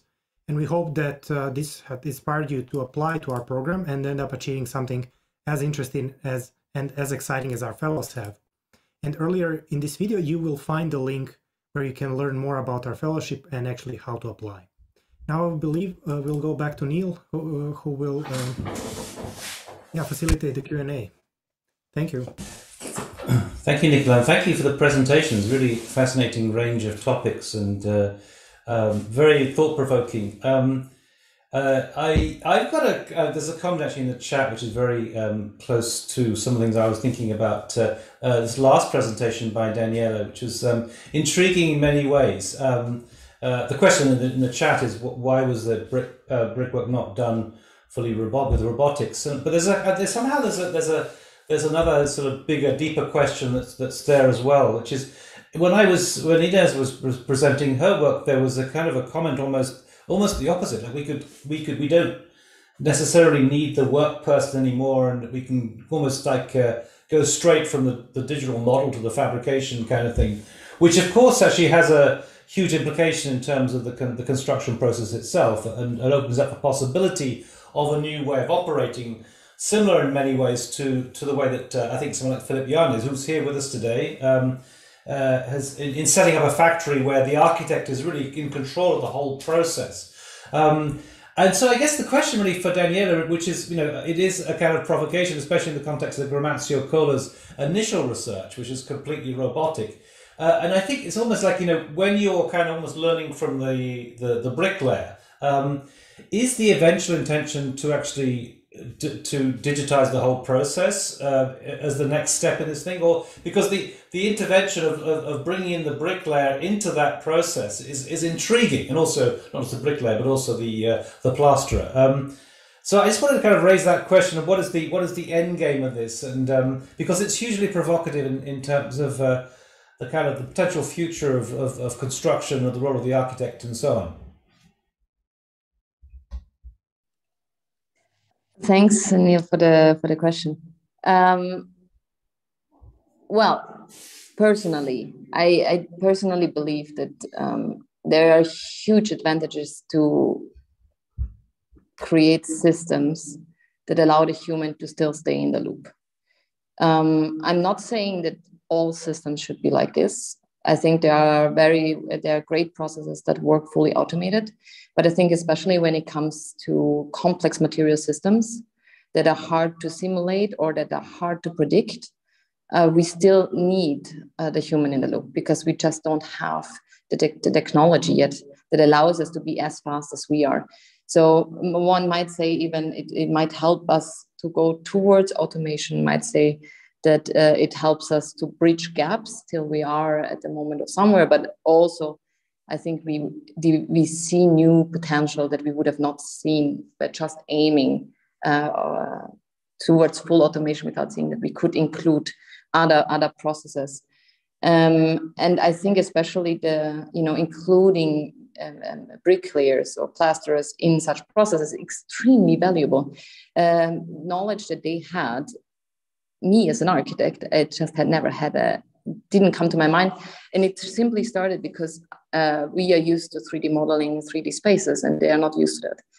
And they're used to use their body and their hands and tools to produce. And I think this is extreme knowledge that we have that we can access. And by translating that into digital processes, we create something completely new and something very interesting. And I think especially when it comes to interfaces, this was a field in architecture that is not talked that much about yet, but it's very interesting because it's really this intersection where the human starts to deal or intersect, work with software and robots, and very much influences how we work with them and how they are also accepted in work processes. Regarding the question, why not robots for the brick wall, it was very simple.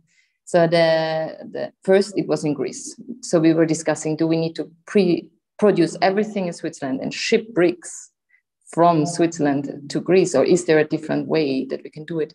And the second point was, we were using handmade bricks and a lot of mortar.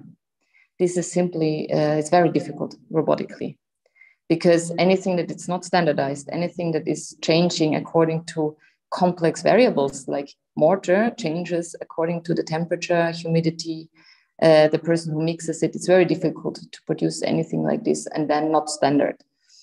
So it was almost the only way to do it with the kind of current standard that we have. And it was, of course, a challenge, but I think it was something where I said, okay, we could test the first time something like this in big scale and on the construction site, which is, again, outside the lab, things start to become very tricky, but also very interesting.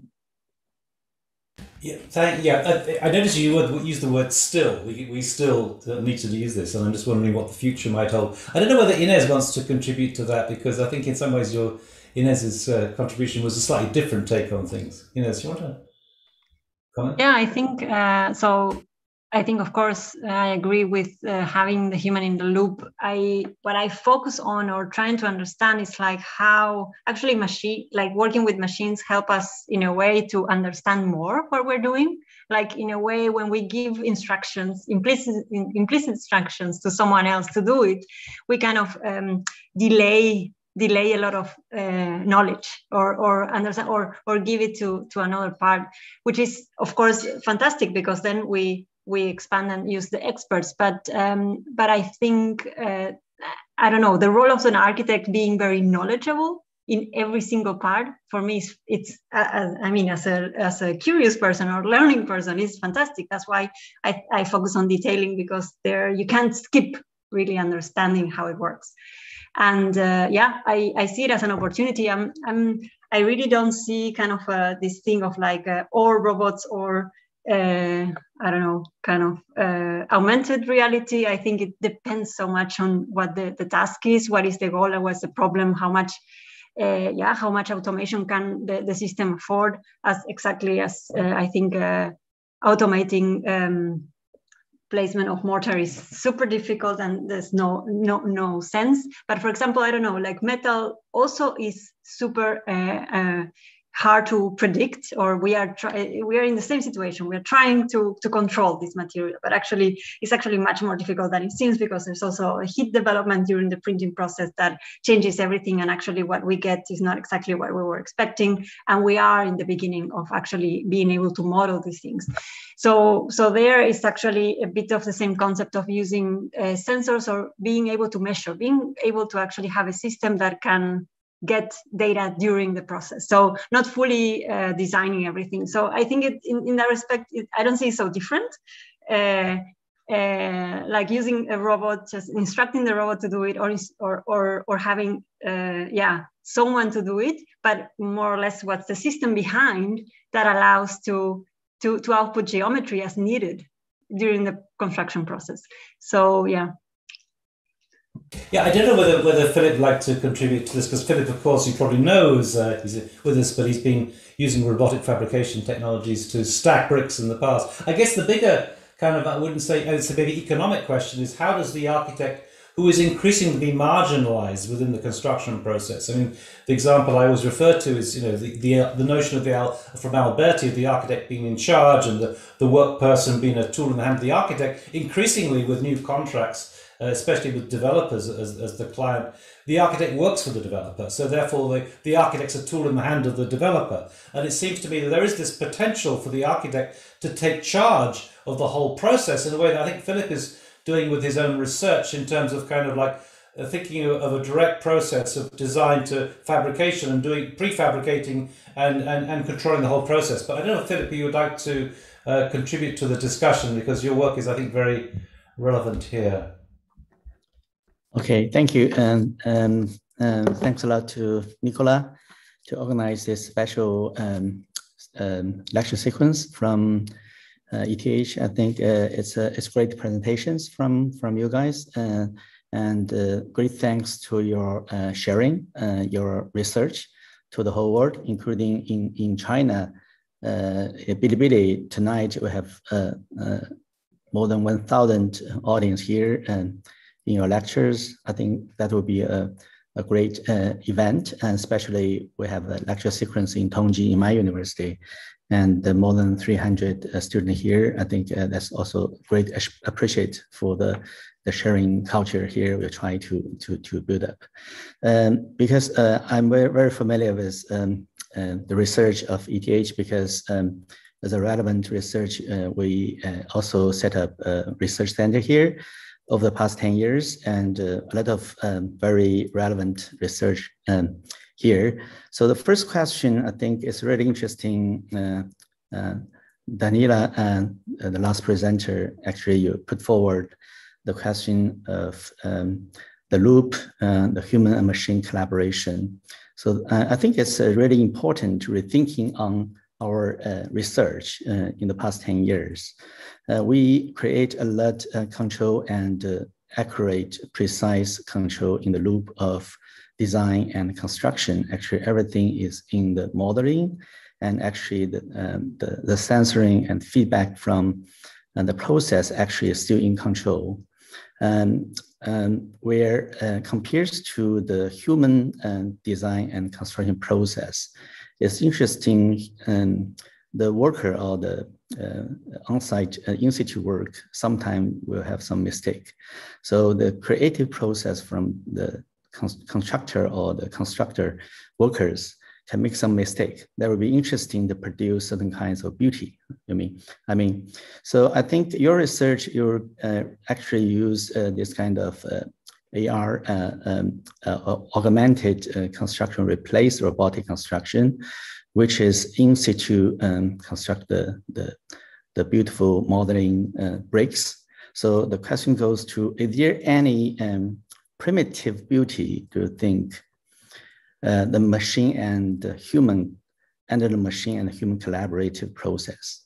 Do you think it still should follow the model we're modeling in the computer, or do you think this kind of process can produce an unpredictable process beauty in this loop? So I think that will be very important to evaluate if we should use robotics and how we collaborate with machine. So that's the first question. Thank you very much for the question, Philip. I absolutely believe that there is a beauty in the design that we otherwise don't have access to when we include the human. And I think it's a mixture. So it's not completely, let's give up on a digital model. I think it's kind of designing or working with new digital models that allow a freedom of, for instance, material freedom or freedom of expression within the computational model. And clever user interfaces and precise tracking systems allow you to do this. So you can still be sure that, for instance, the wall stands, but you still allow a personalized fabrication. And I think this aesthetics is something that is very new. So we went from something very handcrafted to something robotic fabrication. Now we are at the kind of the moment of time where we kind of can redefine this aesthetics, what it could mean. So we can personalize it. You can see the handcrafted gesture within the robotically fabricated. And this has, the value of that has to be investigated. And because now we have the devices that can help us produce it. And I think that's why I was so interested in how the importance of how you remap or translate input. So how much freedom do you give the user, and how much is it then still computationally, aesthetically, what you want to do? And it's also an interesting discussion point for the architect, like how much freedom do we give other people to start to work with our designs?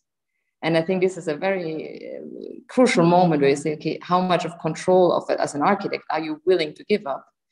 And most architects that work with the construction site or build a lot, they know that there is a lot of decisions happening on site. There's a lot of things happening, things that you cannot draw, for instance, that are a hedge on the plan, but you let the craftspeople do it. And I think the moment you actually speak that out loud and say, even in the computational setup, we need to create an empty space of creative articulation and still be precise. I think that's something very, very interesting. And there's a lot of space where we can still go and develop. And I think it's interesting times. Okay. But thanks for the question. It's really interesting for your two projects. I think a lot of potential possibilities. I think, but especially the great impression to me is I try to find some interesting potential. Maybe not everything control, just like the modeling process. For example, the plaster project, because you actually can have a simultaneous control through the sensor of the robotics arm. At the same time, is that kind of a beauty of primitive? Because I remember last year I was invited to in the final review for UCL. I remember a team, they just pour concrete on the construction site. And then take each component and put them on the facade. So every component is extremely different because the mold, the form of the sand actually could be redefined naturally by the materiality. So when we collaborate with modeling and I think the machines, it's really important to think about the primitive. I think the raw roughness and the unpredictable. That's kind of beauty, because right now in neural MoMA, I have a project in the exhibition that was around 5 years ago. Actually, I manipulate the recycle bricks and use robotics in situ to construct it. I think the beauty is not from modeling, but actually the roughness of this recollect bricks, because it's not very precise. It's different size one by one, but actually the beauty from this kind of randomness. So it's really have a potential thinking on your research. It's really meaningful. I think you can put forward a new solution, new detour lines to searching for this kind of collaborative machine and human collaborative construction process. Another question goes to, I think, Ioanna, your research, because my team, I have 2 PhD students doing very similar research with you. One of them is research on the concrete, another one is plastic. And you see in academic, in 2020, my team print 2,000 square meters canopy, just using the similar methodology similar to your design. But I think the question goes to, I think it's really meaningful to be thinking on the printing toolpaths and how to print not the parallel contour lines, but which have a very strong relevant to the geometry. The question goes to the scale. I think the scale really matters because the geometry is not the structure. If you enlarge the scale, the geometry will have a very strong relation to the structure system. I think in Philip Bloch's project, we can see some feedback. And your professor, Dillenburg, also a good friend of me, I think it's important because it's a long-term PhD study. I don't know how would you like to address this kind of panels into a system, because the last slides you're showing, which is a bigger minimal surface you want to print, but actually it should be subdivided into different panels. And this kind of tessellation panels, how would you like to put them together as a whole system? Ioanna. Hello. First of all, I think I am familiar with the work you mentioned, if it was this branching canopy. Okay, yes, I've seen it. Really interesting and great work. So yeah, of course, for 3D printing, scaling up always is the question, because it's not just about producing bigger objects, that there is something fundamentally different once we start facing larger scale, a larger scale construction.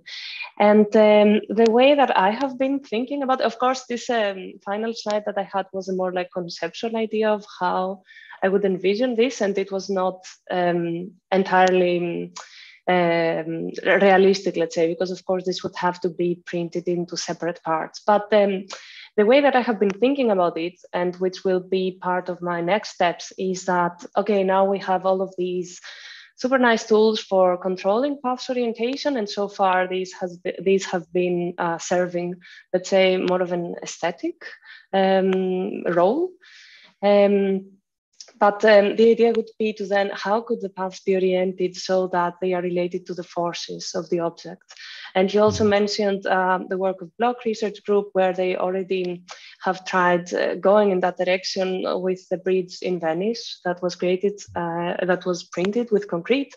And there the curves, the paths are curved and they are following the forces direction. So this was relatively funicular structure, so finding the force directions was simpler. But for me, the idea would be, okay, what if we take what if we use structural analysis and then use this as an input for driving the path's orientation on more complex shapes? So this would be how I envision the patterns being useful in scaling up. So the idea would be, let's try to orient the path so that we produce a stronger object. So we take advantage of this inherent anisotropy of the 3D printed objects to create a stronger result with better mechanical properties. And then also there is the question of the segmentation, which complicates everything, of course. And yeah, I don't really have an answer for this yet. So in which way can segmentation be also serving the scaling up of those geometries? At the moment, the segmentation has been mostly answering to fabrication constraints. So there's so many issues that come up during fabrication regarding the orientation of paths, that you can't just keep printing forever, regarding the size, regarding the curvature of pieces, the direction of gravity. All of these play a role. So yeah, so far it has been the fabrication constraints that have determined the segmentation strategies, and not yet the scale of the final object, but that is definitely part of the next steps. Okay, I think your research is super important, especially to the 3D printing, robotic 3D printing, especially goes to the mega scale. I think the two paths is extremely important to be redefined, rethinking, goes to this kind of geometry system. So looking forward to see your next step goes to the mega Thank scale. you. Thanks a lot. And another question, I have three, then I can go to Inés. I think your research, I like your research a lot, because the details produce a kind of unpredictable. I think that's the most beauty. It's not to define totally by the design process, but I try to ask the formation process. You introduced the joints actually from some connections. Do you have any structure and performance-based the form generated process? So how would you like to evaluate the optimal solution, or how efficiency could you produce multi joints, multi details project and put them together? Is there any potential possibility to go through some maker use of your project? But I like the beauty, the regular geometry and this kind of unpredictable joints. I think you produce a new form. I think it's a very interesting new form, and showing the rational and irrational can integrate together. So I'm looking forward to see the how to rationalize your contribution to this kind of melting joints. Yeah, Yes. so I can comment a bit on that. Thank you for the comment. It's the key comment, because of course a connection is it's meant to support, and this is the question I struggled with the whole PhD, because it's let's say how we think about the function is so crucial, right? These joints, it's interesting that everything I printed, it's standing by itself. So it's no need in a way to test this. It's working. So it's interesting how we need in a way to understand how performative it is. I don't know. The answer is I don't know. But especially because we need to do a lot of material understanding first. And this is what I try to start during the PhD, particularly because a lot of one research is focused on the continuous printing, and there people are much ahead, but we're focusing on this point by point, which is a bit different, and it looks super fragile. So we started trying to look at this in more detail. For now, there's no performance evaluation for real. That's why I call it a material distribution tendency. So it looks like the material should be placed around there, but there's no comparison of the volume of the original topology optimization with the volume that we're printing. So there's no actually answer. There's no correct joint here. However, there are, of course, steps that are being taken by my collaborators. They are looking into how to actually do a topology optimization task that is correct. So this is basically one of the future steps, how to do a topology optimization that incorporates the problems of the size of the members without losing, of course, the performance, or how stiff is this connection related to the whole structure. So it's not only the connection, right, but it's the whole structural system. So questions add up in a lot of directions. I think we are at the very early stage, but of course this is the key component to understand how they work. I think the contribution here, at least what I tried, is to conceptualize how function comes in the whole picture. is not, because if we start there only, and actually we will face a lot of problems on fabrication at the end. So I try to position the problem in the middle, and of course opening for experts also to look at this into more detail. But yeah, very challenging. Yes. I think maybe that's the way for the future, how we can implement the robotics in the artistic creative process in architecture discipline. So I like your research very much. I think you should keep doing some big mock-up based on this very interesting thinking. Thank you. So Nickl, we have a lot of questions from the floor. Yeah, I wanted to, there are a couple of questions in the chat which maybe we can ask in a second, but I just wanted to quickly ask Agostino. Actually, I've got two questions, but I mean, I think, thank you for your presentation, Agostino. Very, very thought-provoking. I need to go through it again, listen to it again. But there are a couple of thoughts that I had. The first one was, I guess when we're dealing with the domain, I mean, I take your point that the metaverse is pretty much rebranding what we already had in some sense, but it's the potential where we can use it and develop it further as a concept, which I find interesting. The first question I've got is, I mean, I wasn't sure whether you were engaging with this, but there is a kind of a discourse going on within neuroscience largely about how what we have in our mind is itself a kind of well, we never engage with the real world outside. It always comes to us in a certain sort of way through predictive perceptions. There's a whole work that's going on in terms of Anil Seth, in terms of how we elucidate our reality. And David Chalmers also wrote a book recently about Reality Plus, where he questions whether we ever engage with reality. And the model seems to be that actually what we take for reality is itself a virtual form of reality. So I'm just wondering, and that was something that Slavoj Žižek wrote about many years ago. I published an essay of his from virtual reality to the virtualization of reality, where he's kind of saying that everything comes to us through the filter of the imagination. Therefore, what we have in our brain is a kind of virtual world. Is that something that you bring into your discussion of the metaverse? That the fact that we have in our brain something that is not necessarily the reality as such, but something else. The other kind of comment I'd say is that Jeff Hawkins was making a comment that in his discussion when we had this series on architecture, AI and neuroscience recently in the doctoral consortium, where we said basically in our brain we have a model of the world, a complete model of the world. Does that kind of begin to those kind of neuroscientific sort of ideas, do they filter into your discussion about the metaverse?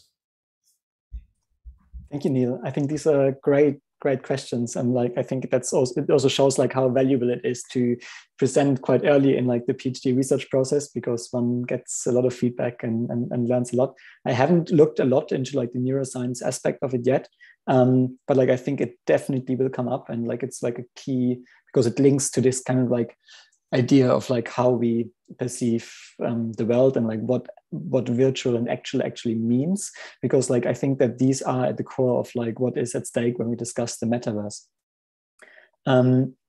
I think what you discussed about what you just brought up about the model of the world and whether it's virtual or actual. I think that this is the key question for the metaverse. It is about the world, and it is about how we conceptualize it. And I think augmented reality, not in its technical definition that we find something that is heightened in a specific way. I think that is what a metaversion kind of space should be a place where we allow for another type of appreciation of what's around us, and for the invisibleness of things. And I think this becomes really topical in the moment where we start to augment or actualize things that then can be seen through these glasses, because then suddenly we kind of we take something out of that invisible realm, put it in front of us, and we kind of engineer it in such a way that whether I put my glasses on here in Europe, in China, in America, the hologram will kind of look similar. It's engineered in a certain way to do that. And I think really probing into that question of what do we want to visualize, and how do we visualize it, and how do we visualize it in such a way that it doesn't make the world less complex or like less simple or like more kind of like graspable, or like do we want to do it in such a way that like actually celebrates the diversity, richness, complexity that we have around us and that is within us in our kind of like perceptive ability. And like I think that also like links to like something that we discussed before with like the work of my colleagues at ETH, this question of like how technology sometimes becomes this invitation to rethink how we think about stuff and ourselves. And there's this very beautiful quote by Donna Haraway, where she writes about the camera and like how the camera and the invention of the camera really kind of repositions the way that like how we think about vision, and that we should see ourselves as like active preservers, that there is no passive vision, and that every vision is like reflects a part of life, something along these lines. And like I think that by approaching these technologies and by taking them seriously, I think, yeah, we can unpeel so much of how we think about the world and the model that we have of it. No, I completely agree with that. I was just, when you mentioned the photography, I don't know if you know, but Walter Benjamin wrote a lot about photography, and he kind of introduced a kind of photographic kind of analogies into his way of thinking about how we see the world. I mean, we see the world in terms of the snapshot and so on and so on. And I'm wondering precisely what you're doing. I mean, as you're saying, whether the world, let's say, of AI might begin to, or indeed the metaverse, might begin to kind of infiltrate the way in which we understand the world itself, and whether there are any lessons there. I always go back to the model of the Craig Reynolds and how he managed to understand the flocking behavior of birds by mapping it, and then the bird experts found out about birds from that world. So I think that's kind of super interesting. The other question I had there is about the, you mentioned just the digital twin, and I must say, at some level, I'm kind of completely bored about the metaverse, but I do think that the metaverse as a possible digital twin is something that could be incredibly useful. Already we have the example in China of, I think of, I mentioned this in my book on AI, about how there is they use city brain as a way of sorting out traffic problems, and a kind of digital twin, real-time feedback from the city itself, which I think is obviously going to be the way that traffic's going to be dealt with in the future. But there's also other potentials of how we can use a digital twin. I've got one of my doctoral researchers, Wan Yu He, at FIU, the DDES, is trying to use the metaverse as a way to kind of like to simulate sort of behavioral operations. So so you might have agents, human agents. You might have the exoskeleton, the fabric of the building itself, and some interaction which is simulated and modeled on some virtual realm that then can become a way of generating a design. So the metaverse, or whatever we call it, becomes a domain in which we can explore potential designs. Let me just throw that at you to see what you think. Yes, yes. I think that this is kind of like also one of the big promises, and like I think also something that, like, for example, we also just saw in the last presentation this possibility of the augmented reality space as a space to prototype or to play or to act something out that then will later on have repercussions in the physical space, but in such a way that, like, we don't already spray the concrete on the wall. We do it first on a digital twin, and then we let it spray on the wall, because once it's sprayed, it's difficult to peel it back. So I think that it will allow for that, or like, I mean, it already does, but like I think kind of these new immersive technologies will allow for like a shorter shorter circuit between the actualization of something and like the conception of something. And like, I think this is like a great opportunity for architects. I think what I'm a bit hesitant, or like where I definitely see, like, I mean, I have been working at Arab for a long time, and like we had like a digital twin team that like was working very heavily on models for traffic simulation and so on. I think in my PhD, or like as an architect or a designer, I think I want to find like a way of like using that not necessarily in like an optimization or engineering type of way, but to using this idea of the digital twin in a generative way that like can be maybe opens up new ways for designing with complexity and unpredictability. No, I just to say that I think this is precisely the kind of the benefit of having a realm like this, where we can share ideas on a platform, because otherwise, typically doctoral researchers are operating in isolation somewhere. We can make it all work together, which I think is exactly what we want to do. So I would just say that the doctoral consortium, which we've been doing in the last few weeks, has got some really amazing. I haven't really digested it either. But there are some incredibly provocative kind of comments about reality and simulation and everything right now. It's become such a hot topic, and I think it goes alongside the metaverse and makes it much more interesting from the theoretical perspective, because otherwise, what is the metaverse? It's just, it's what we've been doing already, So thank you, and I look forward to some discussions. I think you've got some very provocative ideas there that very interesting. We've got a few questions in the chat, which I'm just looking at the questions themselves. Maybe I'll just go through them one by one. There's a question here from Libish M. I don't know what that means. What challenges we might face on developing such haptic interfaces, i.e. factoring health implications, the time limits for usage on site, and the reliability of such an interface? Let me read that again. What challenges might we face on developing such haptic interfaces, for example, factoring health implications, the time limits for usage on site, and the reliability of such an interface? I guess that's a question for Daniela.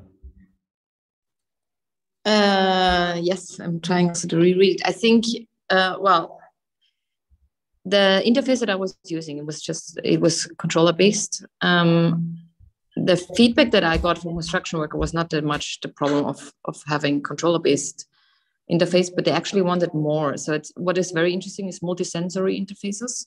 I think this is something that will become more and more a topic. That means that you don't just have one stimuli, but you have multiple.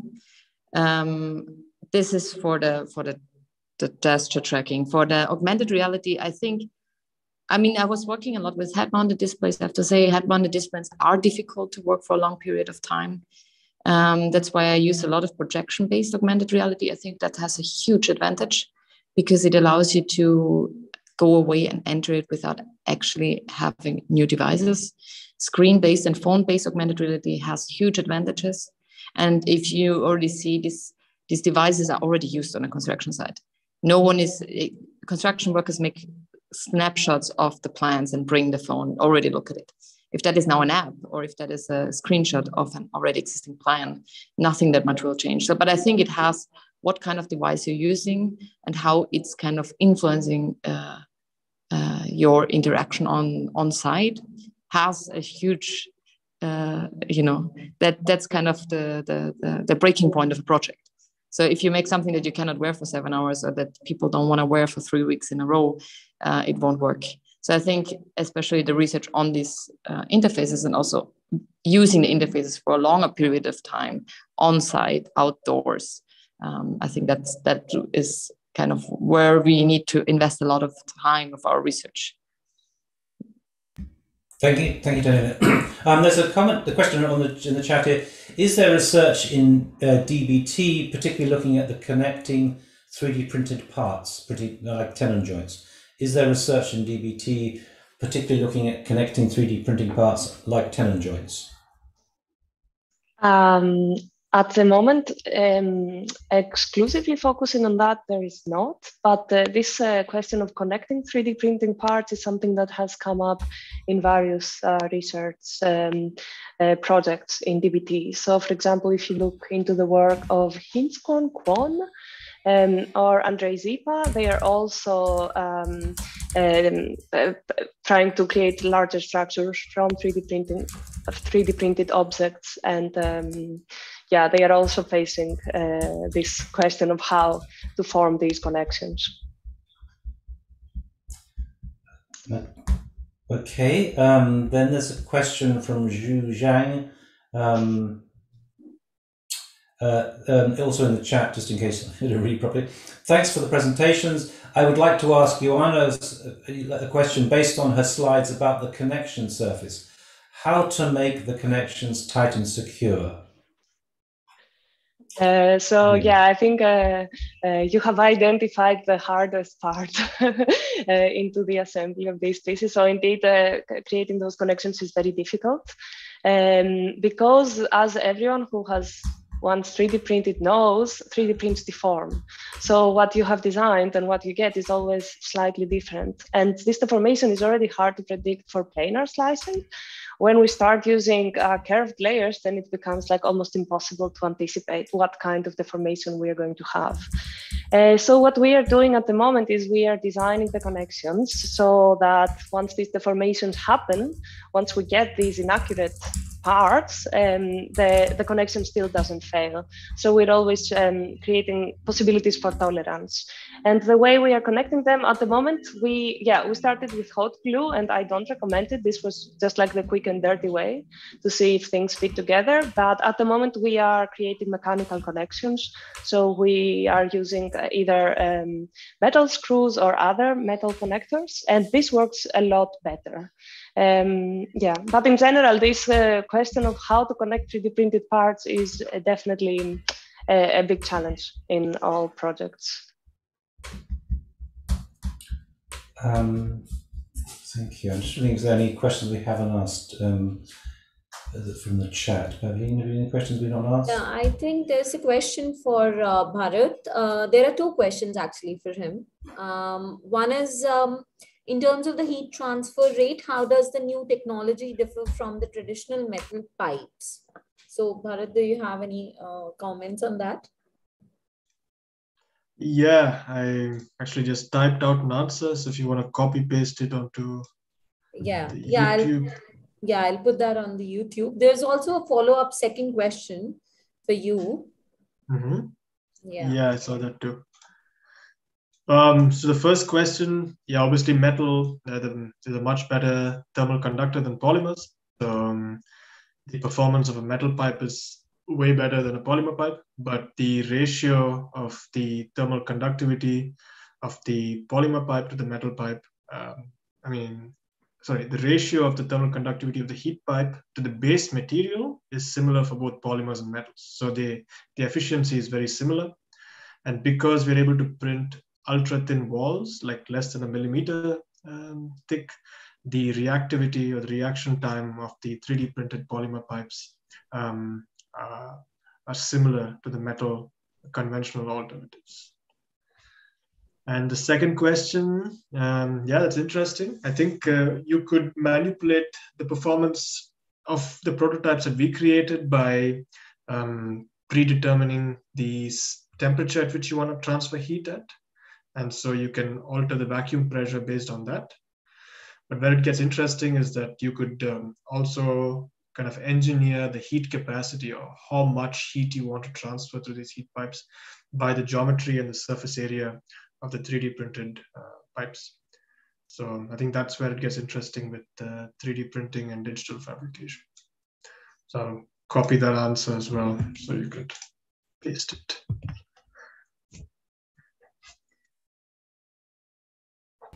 Okay, I think we're in a situation we should wrap up. I mean, it's very late for Philip in Shanghai. I think it's midnight now. This has certainly been a really productive session, and I think incredibly interesting in terms of kind of the kind of work that's being put out there and the kind of connections that are developing and the discussions that are happening. I think have been very rewarding. I think it's great to have Philip here today to talk about his experiences in Shanghai and compare them to yours. And certainly Agostino's work is very provocative, and I'd love to keep up the conversation in some way with him.